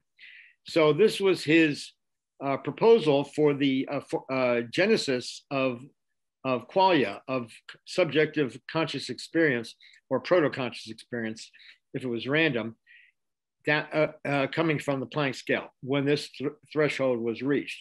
So for a very large E sub g, this would be short and brief. A small E sub g, like one particle, would take a long time. And the intensity of the experience would be related to the amount of superposition. So a single particle collapsing would have a very low, kind of boring moment of experience, but it would be a moment of experience. So the point is that rather than consciousness causing collapse, Roger proposed the complete opposite. The collapse OR causes or is consciousness. So Bing would occur when this threshold is a superposition reaches this threshold. And here's the subjective reduction, and this is objective reduction, the objective threshold being this threshold here. Now, in the random environment, this would be called decoherence. Such OR events would be isolated, and their experience would be random. They would be what Roger calls proto-conscious. They would be kind of like the equivalent in panpsychism of the consciousness of a single atom that was not connected to anything else. But it would have subjectivity, it would have a qualia, but random, without meaning, without memory, presumably coming and going. I like the metaphor of this would be like going to the symphony and the musicians are tuning up their instruments. So you hear the notes, tones, and sound of an orchestra warming up. It's noise or cacophony. So each of those sounds would be like a proto-conscious moment, if metaphorically. But then the orchestra plays, and that's music. So what we want is something that can organize or orchestrate stuff in the brain, whatever it is, for full, rich conscious experience. Well, I'm going to suggest it's microtubules. These orchestrated selections. Subjects. Pardon me? Was that a question? No, I don't think so. It looks like someone was just on mute. Such orchestrated selections would be neither random nor algorithmic, but non-computable. They would be influenced by what Roger called platonic values. He said when these collapses occurs, and depending on the amount of platonic values, or excuse me, depending on the amount of orchestration, they would be influenced by platonic values. So rather than being random, they would fall into categories, maybe even Jungian archetypes embedded in the fine scale structure of the universe, or the Akashic record in Hindu Vedic scriptures, or some other form of embedded information in the fine scale structure of the universe. Now, this is a hypothesis that will be very difficult to prove, but perhaps someday can be approached. But this would explain a lot, or could explain a lot. But anyway, the more orchestrated, the more like our consciousness it becomes. And it could be, if you're mindful and don't act rashly, that you can be influenced by platonic values, or even, if you want to put in more spiritual terms, divine guidance, the following the way of the Tao, or something like that. Roger shies away from anything religious, so I shouldn't put words in his mouth, but many people have interpreted what he says in that way. So can I just clarify super quick on the idea of it being orchestrated then, and its relationship to these platonic values? So say that there's an entangled field of microtubules, and they all go through in a single moment in time, the wave function collapses. Would the specific platonic value that's, say, co-present, or whatever the right phrase would be with that, depend on the specific subatomic nature of that collapse? So I mean, whether or not it was a proton, an electron, the spin charge, color in the quarks, stuff like that. Well, I skip over all that because I don't know enough particle physics or supersymmetry or anything like that, and just say it's space-time geometry. So I don't know. It at some level, yes, but for my way of thinking at this point in time, I just think of it as space-time geometry. I actually have a slide somewhere of different representations of space-time geometry. But so even down to quarks, that may be too big. You may have to go down to the Planck scale, but nobody knows. But we're making that broad connection at this point without filling in the details. But it's still a big, it's a big leap into the dark, you might say. But as I said, Roger's probably the world's expert on the fine scale structure of space-time geometry. Twistor theory being his current mode. And someday maybe we'll have a theory of twistors and space-time geometry and qualia, but not yet. Cool, thank you, appreciate it. So Roger needed a quantum computer in the brain, and which could do the following: biologically orchestrate quantum information processing. So this is like the orchestra going from individual musicians tuning up to the orchestra playing, but without a conductor. Now, an orchestra has a conductor. This would be a kind of a jam session or a improv. There's no need for one individual or one grandmother neuron orchestrating everything. So it'd be more self-organizing, but still orchestrated. There's plenty of good music that comes out of without a conductor. They would have to halt or terminate by a Penrose objective reduction, connecting the process to space-time geometry, non-computable platonic values, and qualia, awareness and feelings. And this relates in general to James's question, but without filling in any of the details. And they would have to regulate functional neuronal and synaptic activities. There would have to be some kind of connection to the brain. And this is tricky because a quantum system, if you perturb it, interact with it, you cause it to collapse. We think it's a sequence of alternating quantum, classical, quantum, classical, quantum, classical.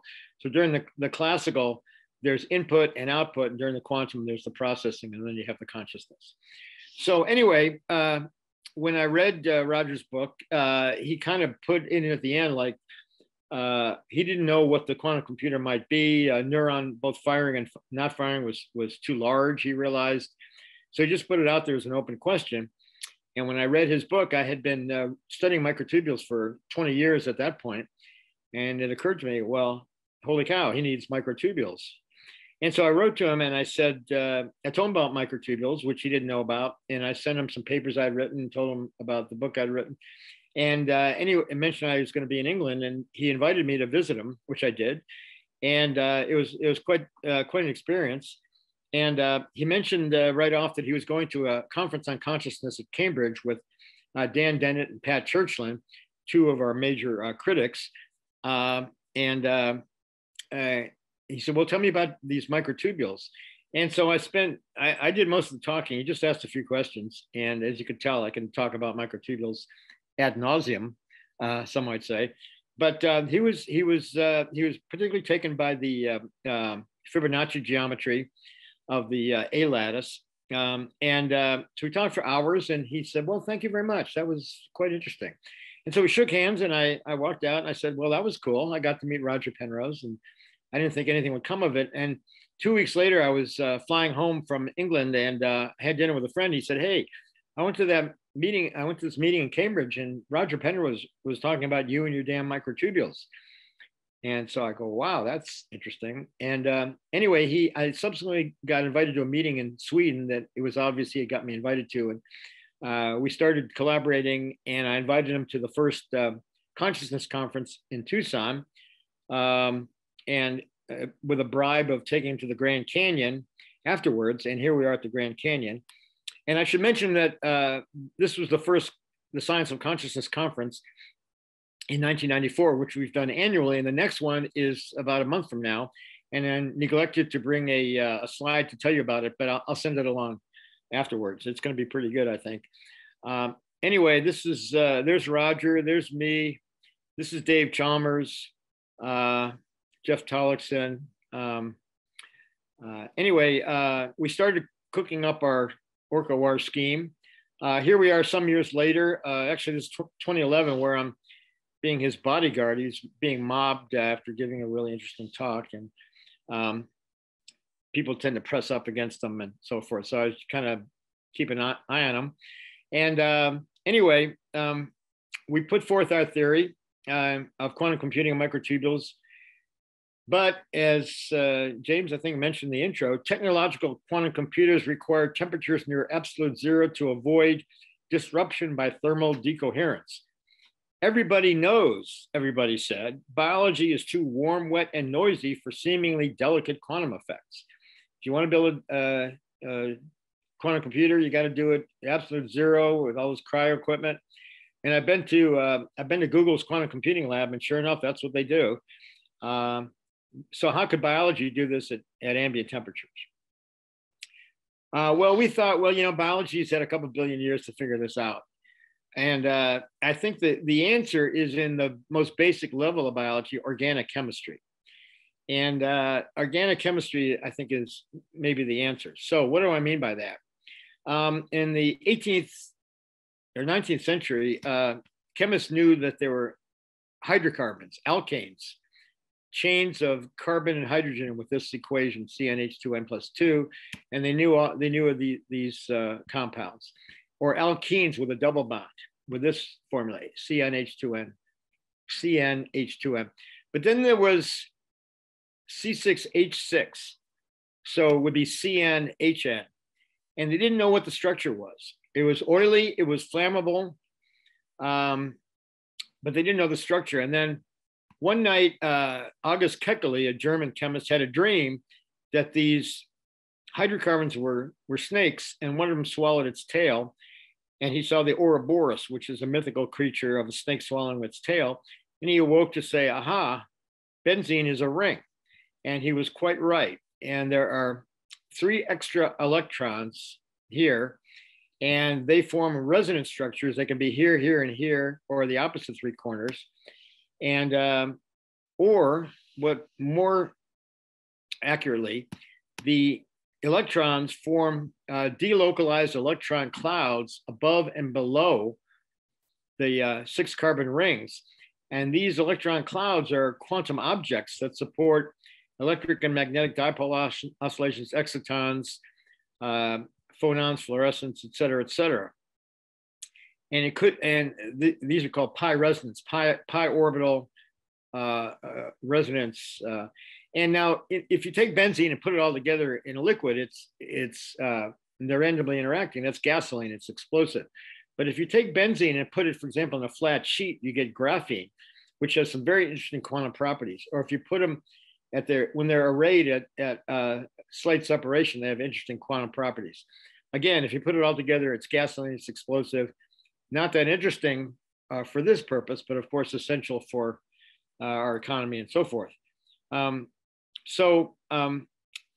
These hexagonal with molecules, they're nonpolar, they're neutral, they're not charged. The electrons are in these nonpolar electron clouds because they're anchored by the positive charged carbons. And if two of them are nearby, they attract each other because the electrons here will repel the electrons here, and you get induced dipoles. So here's the electron cloud here, here's the electron cloud here, and they're like little bar magnets now, and they attract, and then they oscillate back and forth in terahertz, 10 to the 12th hertz. So again, if you space them properly, you're going to get this oscillation among them. And they can also form superposition and form a quantum bit or qubit of being in both possibilities. And what's really interesting to me anyway, is that anesthesia dampens these dipoles, it disperses these dipoles. The anesthetic gases form their own dipole dispersion forces and block consciousness. And it could be at this level, not with benzene, but in some particular proteins in the brain. It's also worth noting that psychoactive molecules have these aromatic rings. Aromatic is another name for them. Pi resonance rings. And here, dopamine, the pleasure molecule, serotonin, the mood molecule, where we have a 6 and a 5, an indole ring. And then in the psychedelics, where we have LSD with this four ring structure, DMT with the 6 and the 5, psilocybin with the 6 and the 5. And all of these are quite psychoactive. And almost all psychoactive molecules have these ring structures. So would they be psychoactive at the microtubules themselves? That's a good question. We'll come back to that. I mean, everybody looks at the effects of, they do bind to serotonin receptors, and but they also are nonpolar, and they're going to get into the cell. And there's increasing evidence that they do act, they could act on microtubules and would have the opposite effect of anesthetics. Rather than dampening the oscillations, we think they're going to increase the oscillations. We have some, there's some information on that that's proprietary. It's not my proprietary information, but somebody else's. So I can't really talk about it, but there's at least a good hint that these molecules do get in the cell, bind to microtubules, and may increase the quantum oscillation frequency. So the opposite of anesthesia. Anesthesia dampens, and these would increase the oscillation frequency. It's very, very cool. Thank you. You're welcome. Now, there's also amphipathic molecules that have an aromatic ring and then a polar tail. And dopamine is like this, the aromatic amino acids, phenylalanine, tyrosine, and tryptophan. And the nonpolar rings attract, just like I showed you before, due to the induced dipoles. And this forms what's called a micelle. And Oparin and Haldane, back in the early part of the 20th century, thought this was the origin of life, that these formed these what call Oparin micelles, with the nonpolar rings in the center and the polar rings sticking out. And you could see where this could, with a bunch more of these, form something like a cell with a polar exterior and a nonpolar interior. And this is exactly how proteins form. The aromatic amino acids kind of coalesce together, and the polar groups stick out. So the proteins are soluble in blood and water and fluids, but have a nonpolar, water-resistant interior. Oil and water don't mix. And I think this is the key to how quantum effects occur in biology. It's not wet in there. There's no water. It's nonpolar. And it may be warm, but the warmth is used to pump coherently. Warm, wet, and it's not noisy because it's coherent. So this is how we avoid the warm, wet, and noisy question, I think, by being inside these nonpolar groups. which are not only in proteins, but in lipid bilayers in the interior and in the pi stacks of nucleic acids. And we've coined this term, so it pervades biological systems in all types of biomolecules. And Travis Craddock came up with the term, the quantum underground, so there may be this quantum stuff going on in all these biomolecules deep within their structure. And we know that they support quantum activities. For example, this was done in 2003 at Santa Barbara. There are these quantum dots connected by these benzene rings, and you put energy into there and you get it out there. You put quantum spin, and the quantum spin is transferred through these benzene rings, and it is increased with temperature. The warmer it is, the more efficient there's quantum transfer. And this shows the quantum spin transfer superposition here. So temperature doesn't bother them. That it actually increases the quantum state, the quantum process in this event. This is the photosynthesis protein that helped turn this whole idea around. In 2006, it was discovered that photosynthesis uses quantum coherence. Photons are absorbed here, transfer through this protein to get to here where food is made, chemical energy is made by going through these chromophores, which are pi resonance groups, all 7 at the same time in quantum superposition. And these 7 are very similar to the array to the tryptophans in tubulin. I'm jumping ahead there.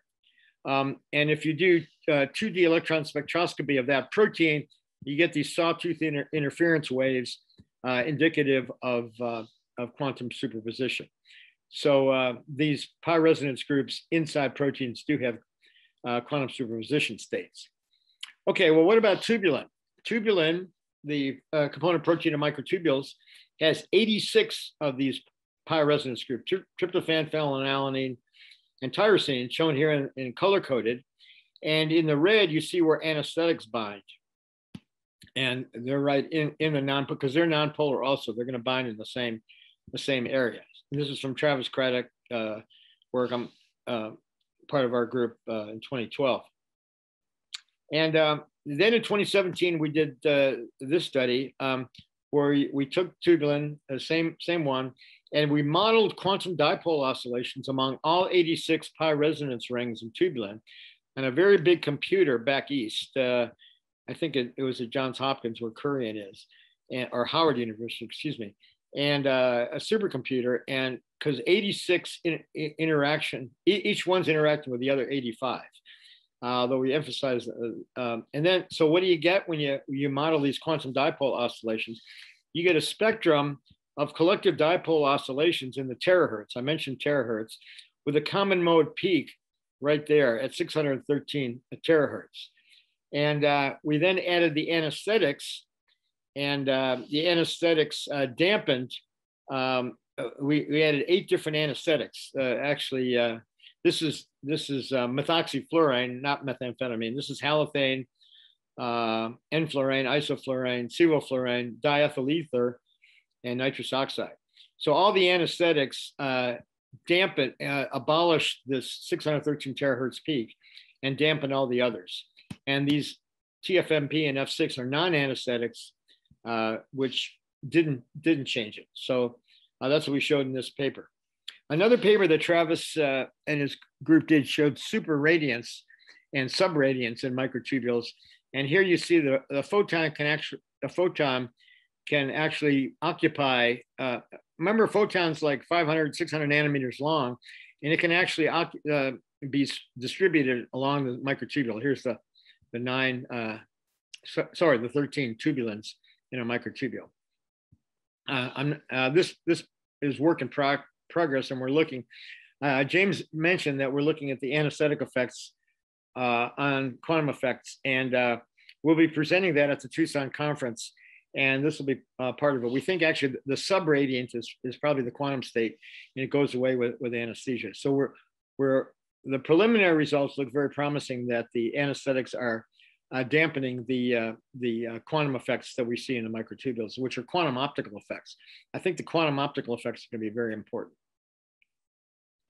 But getting back to the model that Roger and I developed, to simplify all this, instead of the 86, we used this simplified tubulin with only, I think, 9 aromatic rings, so that we could have dipoles going different direction.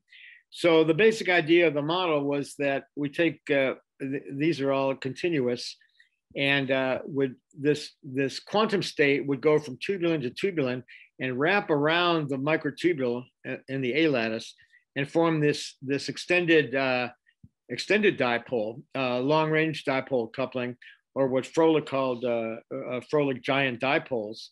And here's Froelich. Froelich had this idea in the 70s of biological quantum coherence based on pumping by energy emanating from the nonpolar regions inside proteins. He was thinking membrane proteins, but when I met him in 1986, I suggested microtubules, and I told him about them, and he thought they would be good candidates also. And he predicted that driven by ambient temperature, so rather than being destroyed by temperature, you would, if you had a proper geometric lattice, it had to be something with some resonant properties, you get coherent dipole oscillations in terahertz, gigahertz, and or megahertz arising in these nonpolar pi resonance regions in geometrical lattices. So that was a great theoretical contribution.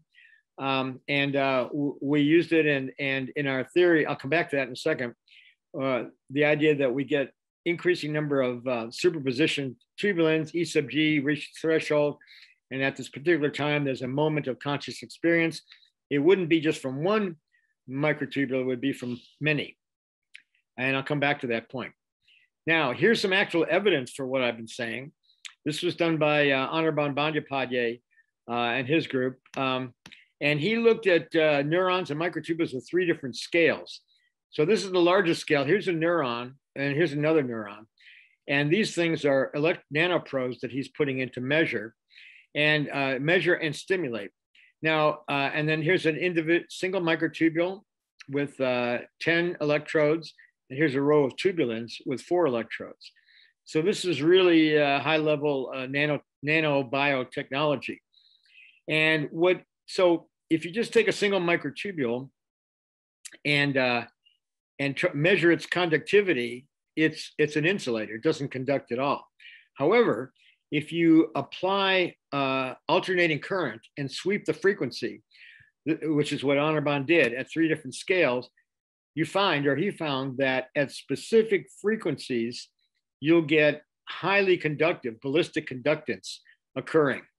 And at the level, and he found this, I'll start at the lowest level. He found this in terahertz, 10 to the 12th hertz, or hundreds of terahertz, gigahertz, 10 to the 9th, megahertz, 10 to the 6th, and then moving up to the microtubule, he saw gigahertz, megahertz, and kilohertz, and then at the whole level of whole neurons, megahertz, kilohertz, and hertz. And each one of these signals was what he called a triplet of triplets. So there's 3 peaks in each of these, and each peak has 3 peaks.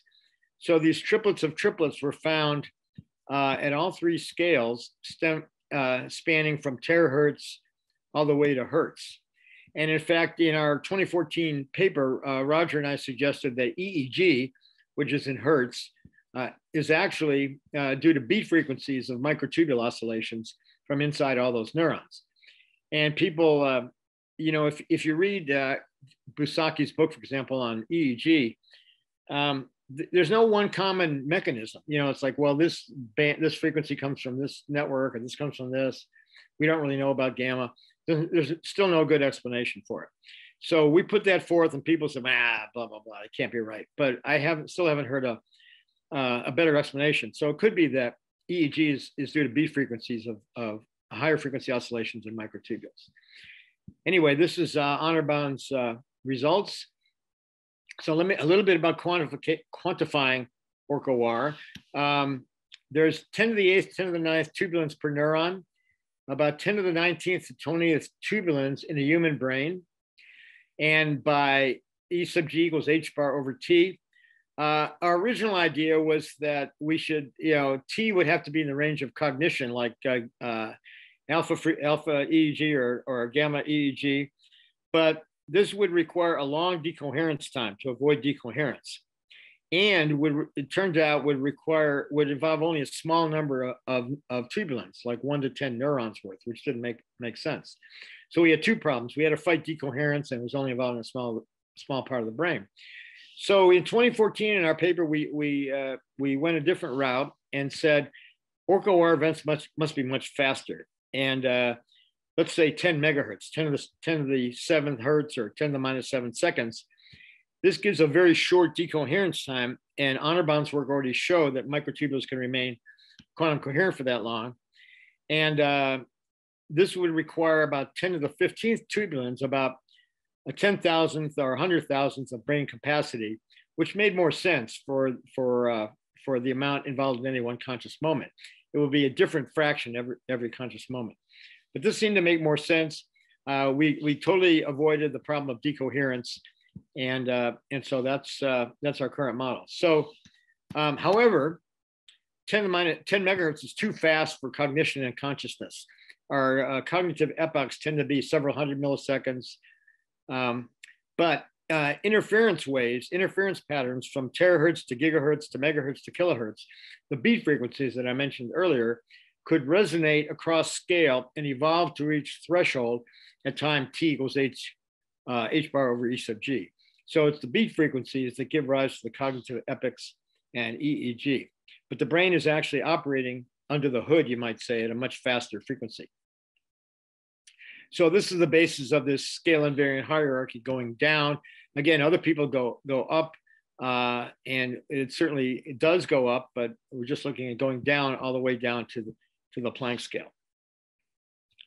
And let me just running out of time here. So our view of the hard problem would be that the red rose is not, as conventional theories would say, a pattern of brain activity, or MRI or EEG, but rather the specific curvature of space-time geometry, much more than 3 curvatures, would be reproduced in her brain, or maybe entangled with her brain.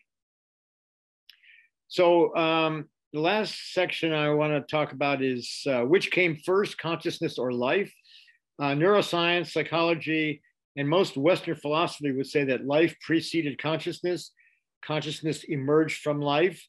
However, panpsychists, naturalists, Eastern philosophers, spiritualists, Whitehead, objective reduction, people would say that consciousness preceded life, that life emerged from consciousness. So rather than the brain emerging and evolving and then consciousness happening out of that, the consciousness was there first in this view. So we can ask the question, when did consciousness arise? Here's the Big Bang. And some people would say fairly recently with tools or language. Some people would say with the advent of animal cells, eukaryotes, first life, or even before the Big Bang. Roger has this idea of serial eons. And so consciousness might have been in the previous eon, possibly, and may even have crossed over in some sense.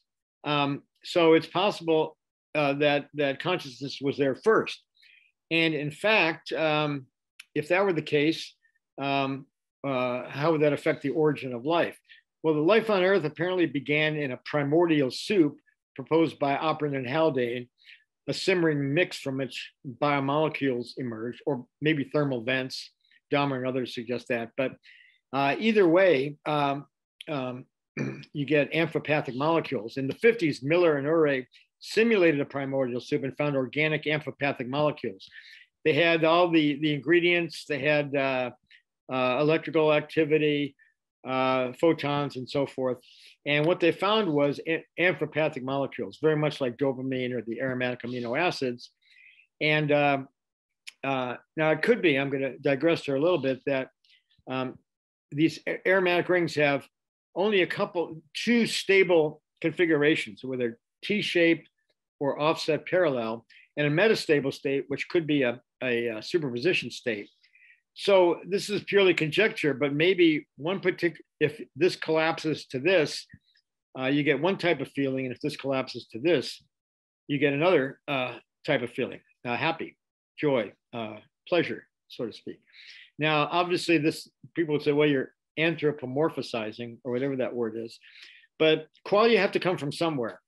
And, maybe it's the fundamental level of the universe, and maybe this particular configuration resonates with that particular structure. I don't know, but it's possible that something like this could give rise to primitive feelings. So that back in the primordial soup, there were a number of these which reached threshold and had a conscious moment, most of which would be random, but some would be positive. In other words, feel good. And this, I showed you that already. So some would be positive and feel good, and with pleasure as a feedback fitness function orienting pi resonance group.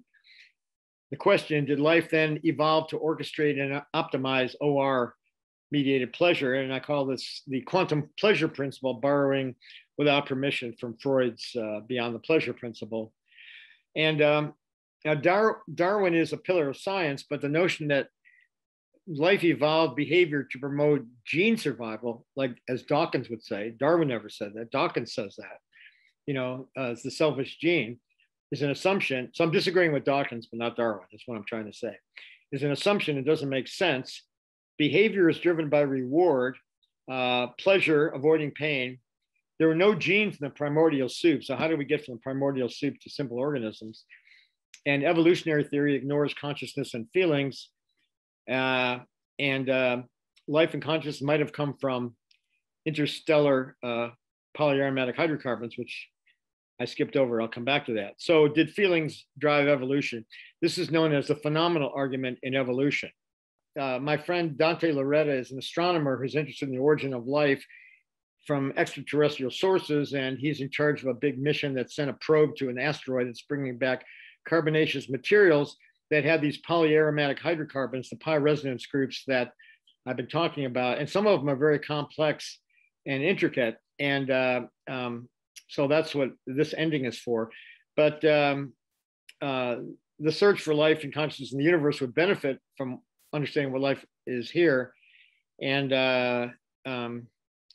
let's see.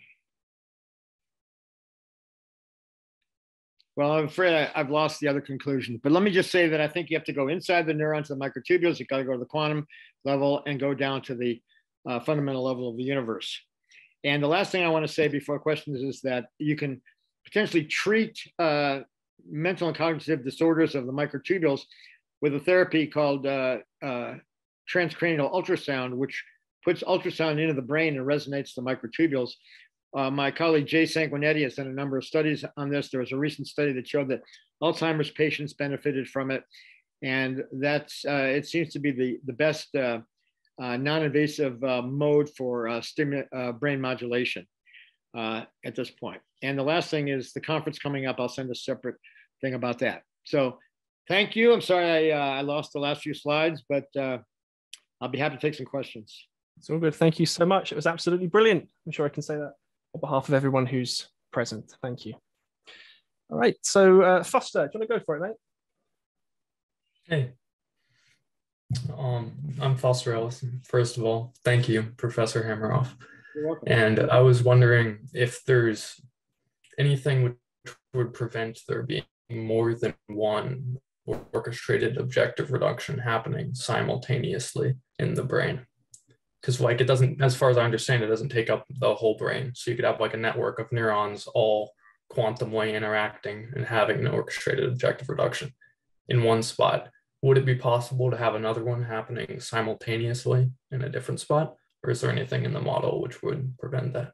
I don't think there's anything in the model. I could certainly see that happening in a split brain patient, where the corpus callosum is sliced and they have two different personalities. It could be that some of these are sub-threshold and then they kind of coalesce into one collapse. So I can't say for sure. Maybe, in some disease entities, schizophrenia or multiple, I don't even know about that. It's possible. I tend to think that under normal circumstances, the superpositions will entangle and coalesce until they reach threshold. And then each superposition is going to reach threshold at a slightly different time. So that may avoid the problem of having multiple consciousnesses at the same time.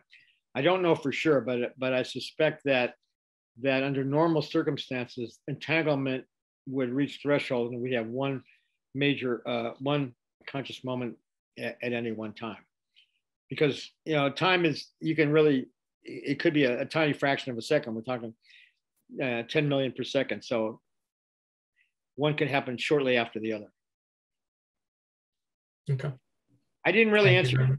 I don't know for sure. Yeah. Good question. Well, the reason that I'm thinking of that is there's in like various psychoanalytic thoughts, there's ideas of if the unconscious is truly actually unconscious, or if it is conscious, but like conscious to a lesser degree. And sometimes you can have some people will suggest that you've got like your ordinary conscious mind, which would be like the most conscious, you could say. And then you could have like a dissociated different bit of consciousness, which is like less conscious. And both of those would be like doing their own things. So if you could have like one main stream of consciousness, say, and then have potentially multiple lesser degrees of consciousness going on in different places of the brain. Because it's like, it's unsure and not really settled if it's actually conscious or if it's like a philosophical zombie. And I was thinking, if we start from the ORCH-OR theory, we could come at the question from a different angle. Yeah. Just to give you a little bit more context. Yeah. Well, the subconscious could remain quantum and contribute. You know, if you're looking for subconscious drives like Freud or Jung or maybe it could remain quantum. You're saying, could that be conscious?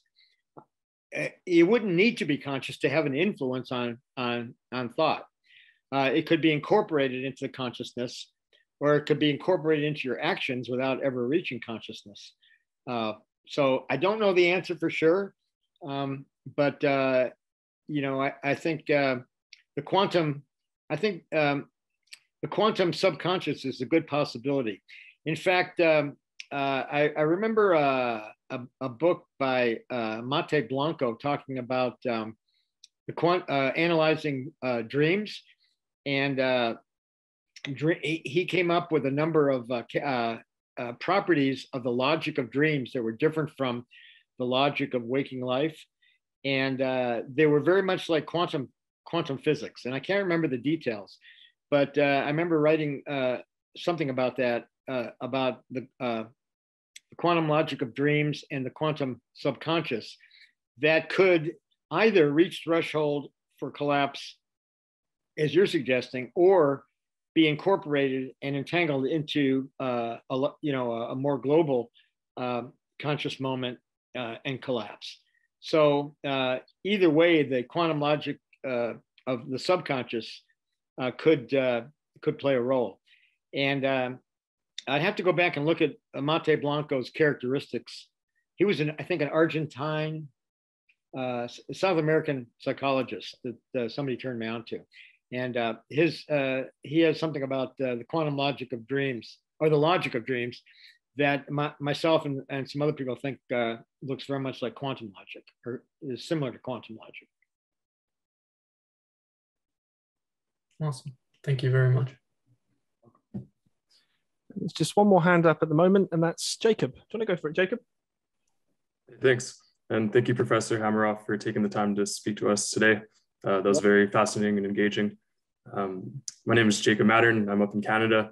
I have a question around entropy and its relationship to microtubules. I heard you mention at one point that microtubules kind of arrange themselves against entropy, or against the second law of thermodynamics in some senses. I know you go deeper into that, but I'm wondering if at a day-to-day life, how that relationship between entropy and microtubules might impact a person and their maybe feelings, felt sense of homeostasis potentially. Yeah, just the relationship between entropy and microtubules. Thanks. Well, microtubules self-organize from individual tubulins. And it appears that you get these beautiful cylindrical lattice structures from disorder, and it would appear that you're going against the second law. But what the explanation is that if you take individual tubulins, it has a lot of ordered water around it. Okay, it's coated with ordered water. And then when it assembles into a microtubule, it has a lot less ordered water because it's interfacing with the other tubulins. And the ordered water is markedly reduced. And the ordering of the water is order, and it's the opposite of entropy. So when you go from all these individual tubulins with each with a lot of ordered water into a lattice structure that has more order, you're actually going with the law of thermodynamics. It's a very clever ploy by nature to do that. If you're asking how we deal as conscious beings with disorder in the universe, I'm not sure. It's something we're all fighting every day, one way or the other, if that's what you meant. But it's a trick of water ordering to avoid the to get self-polymerization of microtubules. For sure, thank you. And yeah, I was wondering if there's any way that at the microtubule level you can measure a sense of disorder, if that's even a thing. And then that was where I went into its effect on the daily experience of consciousness, and if there's any relationship there. That's yeah, my colleague and friend Dante Loretta, the astronomer guy, is really into entropy, and he's always saying we got to look at entropy. So I don't have a better answer than that, but that's, you know, we may that's something we're going to try to look at in the future. Awesome, thank you very much. Cheers. All right, do you want to go for it, Scotty? Hello. Scotty. Hello. Hello. So I'm not sure if you can see me or not because I can't see myself. I see you. You got a red sweater on. Okay. Thank you. My name is Scotty. Thank you, Professor Hameroff. So towards the end there, James Dowling asked a question. You were talking about frequencies and microtubules and how it was possible psychedelic drugs and meditative states affected the microtubules. My question was relating music to microtubules. Is it possible, because I know music works with frequencies and sound, is it possible biologically that it's lining up with the way consciousness works, in a sense, that it's actually affecting us at the microtubule level, that music is doing that and it's changing things? And that's that felt sense of pleasure. Could you just elaborate on that? Is it like, in a sense, you don't need the psychedelics and the music could be doing the same thing, affecting the same parts of that system? That was my question, just relating to music. Yeah. Well, first of all, I would say that I think consciousness is more like music than it is like a computation. And the brain is more like an orchestra than it is a computer, at least an orchestra without a conductor. And it could be that we like, you know, certain music, certain songs, because they resonate our brains and specifically resonate our microtubules in a way that's pleasurable. And you know, I love music, and it makes me feel good. Most music, some music is disturbing, but I think it can resonate certain patterns, and, you know, overtones and harmonics and all that. I'm not very musical myself, so I can't really elaborate. But as far as the psychedelics, I think that and meditation, if you increase the vibrations, the quantum vibrations, you're going to get higher frequencies, and you're going to get more interactions and more richness in of conscious experience, and deeper levels, like we saw with the hidden networks in AI even. But except this would be biological. So yeah, I think music can induce pleasure by resonating in microtubules, maybe quite literally resonating in microtubules to the music.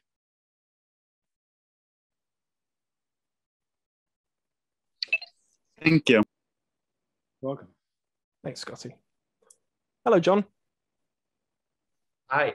Thank you, Professor Hameroff. My name is John. I'm a student here at IPSA. I have A bit more of a broader based question, but in the beginning of your lecture, you spoke about consciousness being considered an epiphenomena, and that we're not necessarily in quote unquote control of some of the rapid fire activities that we experience as being under conscious control. When you were speaking about it, reminded me of the word association test that we use here at IPSA, which is developed by Carl Jung and Franz Ricklin. And in the test is in essence based on the notion that the rapid fire associations that are given are not under conscious control, and they were used to view complexes that Jung had spoke about in some detail. I was curious to know if you had any thoughts on that matter at all. That's a very interesting question. You know, the one problem I have with the idea that we're answering at a subconscious level is, as opposed to answering automatically and consciousness happens later, is that we can measure the activity for the consciousness happening later. I'm not aware of seeing the activity in real time. So in other words, if you answer immediately, maybe you know the answer to this, I don't know. Is there brain activity that's happening at that immediate time? That I'm not sure of. I just... Yeah, I don't know either. I mean, that's a very interesting question, because I've always said, you know, and this goes back to the work of Libet that I didn't have time to talk about, but, you know, where in the Libet volitional experiments, move your finger, and there's an activity beforehand, but that's still not happening. That's before the actual event happens. So I don't know the answer to that, whether it's subconscious. I can see the point of the question that you're getting. It could be that it's conscious, but less filtered. That, you know, Libet talked about the conscious veto, that, you know, purpose conscious might be to inhibit you from doing things that you would otherwise regret. So maybe that's coming into the word association there. But I don't know. That's a good question. I'll have to think about that. Okay, maybe if you find out whether there's activity that correlates with the immediate response, I'd like to know that. Okay. Yeah, I'm not sure of that, but thank you so much. I appreciate it. You're welcome. All right. It looks like that's all the questions. Stephen, Pauline, are you there? Oh, somebody has a question. Oh, that's right. Janik, do you want to go for it, mate? Yes, I do. First of all, thank you, Dr. Hameroff, for taking your time and explaining your theory. What I wanted to ask you is, you mentioned ultrasound for healing and mental disorders, especially Alzheimer's as well. And in the presentation before, you also mentioned schizophrenia,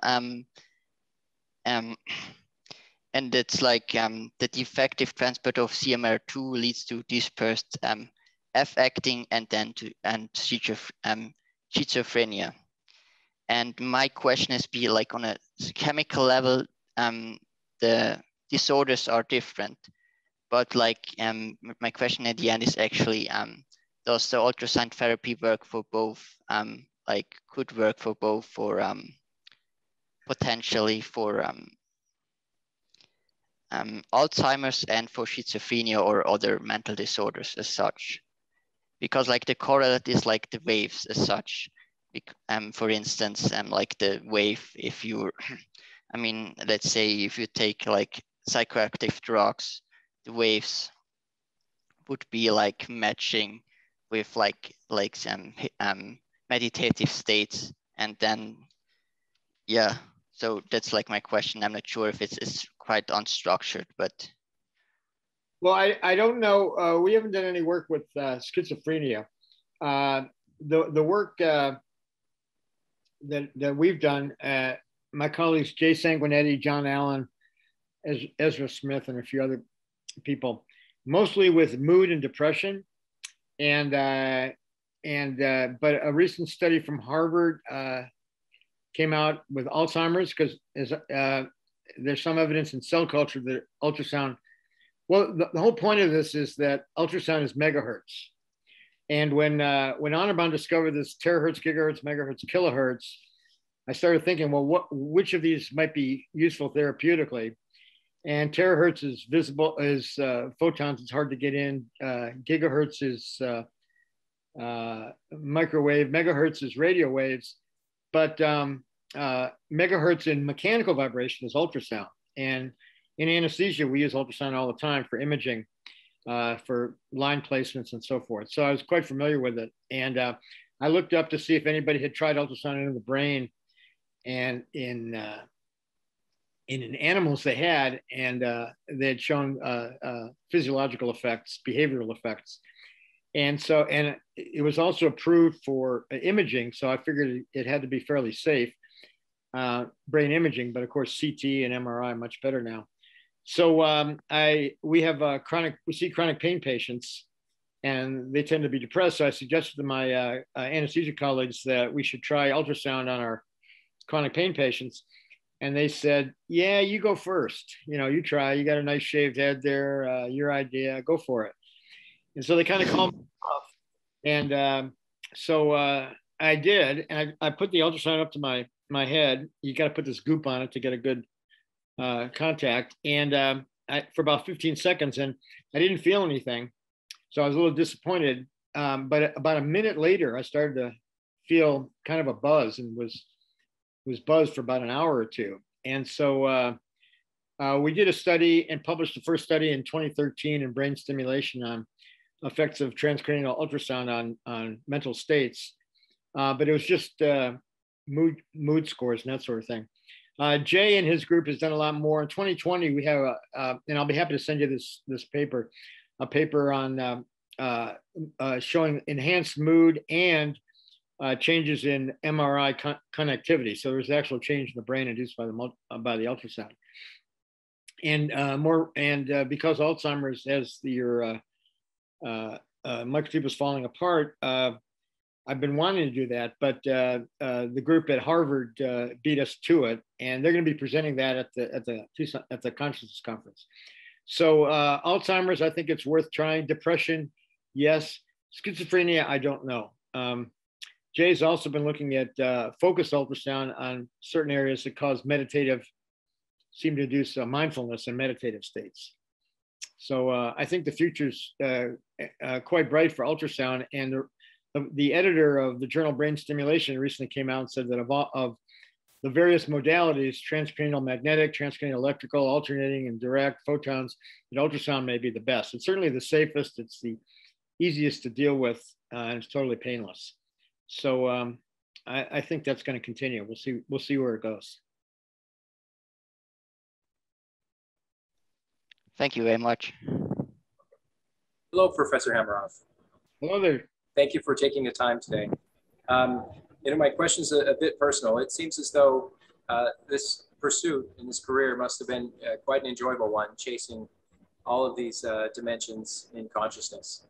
I'm wondering if, on the topic of whether consciousness is a phenomenon or it's a pre-existent aspect of this reality, I'm curious, where do you fall on that question? And also, if it is something that's pre-existent or that it's a phenomenon, if you believe there is any intent of its own or any such intelligible or discernible pathology. Well, I think it's, I don't think it's epiphenomenal. I think consciousness, if you follow Roger Penrose's idea, objective reduction has been happening all along. It's a matter of when it got organized. So I gave that little scenario in the primordial soup, or maybe in extraterrestrial space in the interstellar dust that we see on that slide. And I think the purpose is to optimize pleasure, and but pleasure can be hedonistic pleasure. It can be altruistic, spiritual love. It doesn't have to be something hedonistic. It can be something like I said, altruistic or spiritual, or something very positive. And we've even conjectured that Roger has this idea of the eons ending due to entropy running out, or maybe it's the other way around, I forget, and then another eon. And the crossover point, what happens to consciousness from eon to eon? We've talked about this, and it could be that each transition is a kind of like a chance to evolve and mutate, or mutate and evolve. And so maybe consciousness is, the serial universes are serving to optimize consciousness. If consciousness is able to do that, it would seem to be a good mode, to optimize consciousness. In other words, the purpose of the universe is to optimize consciousness. That's going way out on a couple more limbs. But if there's going to be any purpose to the universe and consciousness, that would be it, to optimize consciousness to, hopefully for altruistic, peaceful purposes. But so overall, pleasure versus displeasure, I guess. That's my own personal feeling. Thank you very much. Wonderful. Thank you. I've just got one final question, if that's all right, Professor. Sure. Sweet. So it goes back to that phosphorylation point that you mentioned about halfway through or so. And I'm thinking about these studies. There've been loads of them that have been done, of course, but studies in mice that say, okay, here's the amygdala. Here's a part of the amygdala which seems to encode information to do with learned fear, and here's another part that encodes innate fear. So there's obviously going to be intracellular pathways to do with that. And they've obviously looked at these and said, okay, you can upregulate certain receptors and you can get more of a particular fear coming through. So my general question was, and again, goes back to the phosphorylation point, what the potential interactions there could be, presumably we wouldn't know at the moment, but could be between the microtubules and the wider proteomic state. So in other words, the microtubules, they can be involved, as you pointed out, and your work has demonstrated, in these neuronal firings. They're involved in structure, but could they also be involved in other things too? And perhaps therefore other, say, genomic information being expressed can then go forward and influence those. So you've got kind of a dynamic informational system at play there. Yeah, well, the microtubules regulate a lot of stuff that goes on, including the transport that's going to determine which proteins are present at the synapses and so forth. Presumably, they could even go back and change. They can change genetic expression for sure in that type of mechanism, and modify other proteins that would be necessary for everything that you just said. So the amygdala, for example, if it's going to be more responsive to a particular fear, that sounds like a memory, or that is a memory. And so, it goes back to the question of memory, and it's not necessarily in the synapses, but in the, in the cytoskeleton itself, particularly in the dendrites, where the memory is formed, and that would determine the response of that amygdala cell, or the amygdala in general, to a particular fear. So I think they certainly could regulate that. Yes. So in summary then, an intracellular or quantum event that's synonymous with consciousness could feasibly directly influence gene expression. Yeah. I mean, gene expression changes all the time from various things. So yeah. In fact, if that's how they figured out the gene expression. Well, with anesthetics, change the gene expression of tubulin, for example. Too much anesthesia. So yeah, I mean that happens. That happens all the time with gene expression in various scenarios. So I don't see why it wouldn't happen with changes in the cytoskeleton. Brilliant. Okay, thank you. I see that Dean's put his hand up. Is it all right if Dean asks a question as well? Sure. Hey, Dean. Well, yes. Hello, Professor Hameroff. Thank you so much for the presentation, sir. Yeah, just have a quick question here, and if I could get Steve and Pauline's input as well, hopefully we can tie this in. And I know in our study, we spend the first year in learning about hypnosis, and I know from in your background in anesthesia, I know that doctors use hypnosis prior to the invention of anesthesia to perform surgeries on patients. So I was wondering if that's something, again, Steve and Pauline, that we can measure as far as the state of consciousness under a trance state. Could you measure what the microtubules are doing, or the activities in that state, or if that's something that you'd be curious to look into. Yeah, it would be, but you know, if you're asking to look at the quantum state of a microtubule inside a brain of a human while he or she is doing something, that's pretty tricky. In fact, we're part of the Templeton program in accelerating research in consciousness, pitting different theories against each other. And we went up against integrated information theory with Christoph Koch and Giulio Tononi. And what they wanted to do was in a monkey whose thalamus would be stimulated to measure the quantum states of the microtubules in the brain of that monkey. And I said, you know, we are hopeful to be able to measure that in a single microtubule in a cuvette or in a petri dish or a test tube. To do that, you know, because it requires a quantum optical bench and all kinds of lasers and you know, motion. I don't know if you've ever been in a quantum optics lab, but they go to great lengths to avoid vibration. So the idea of doing that in a live monkey who might be squirming around didn't seem feasible.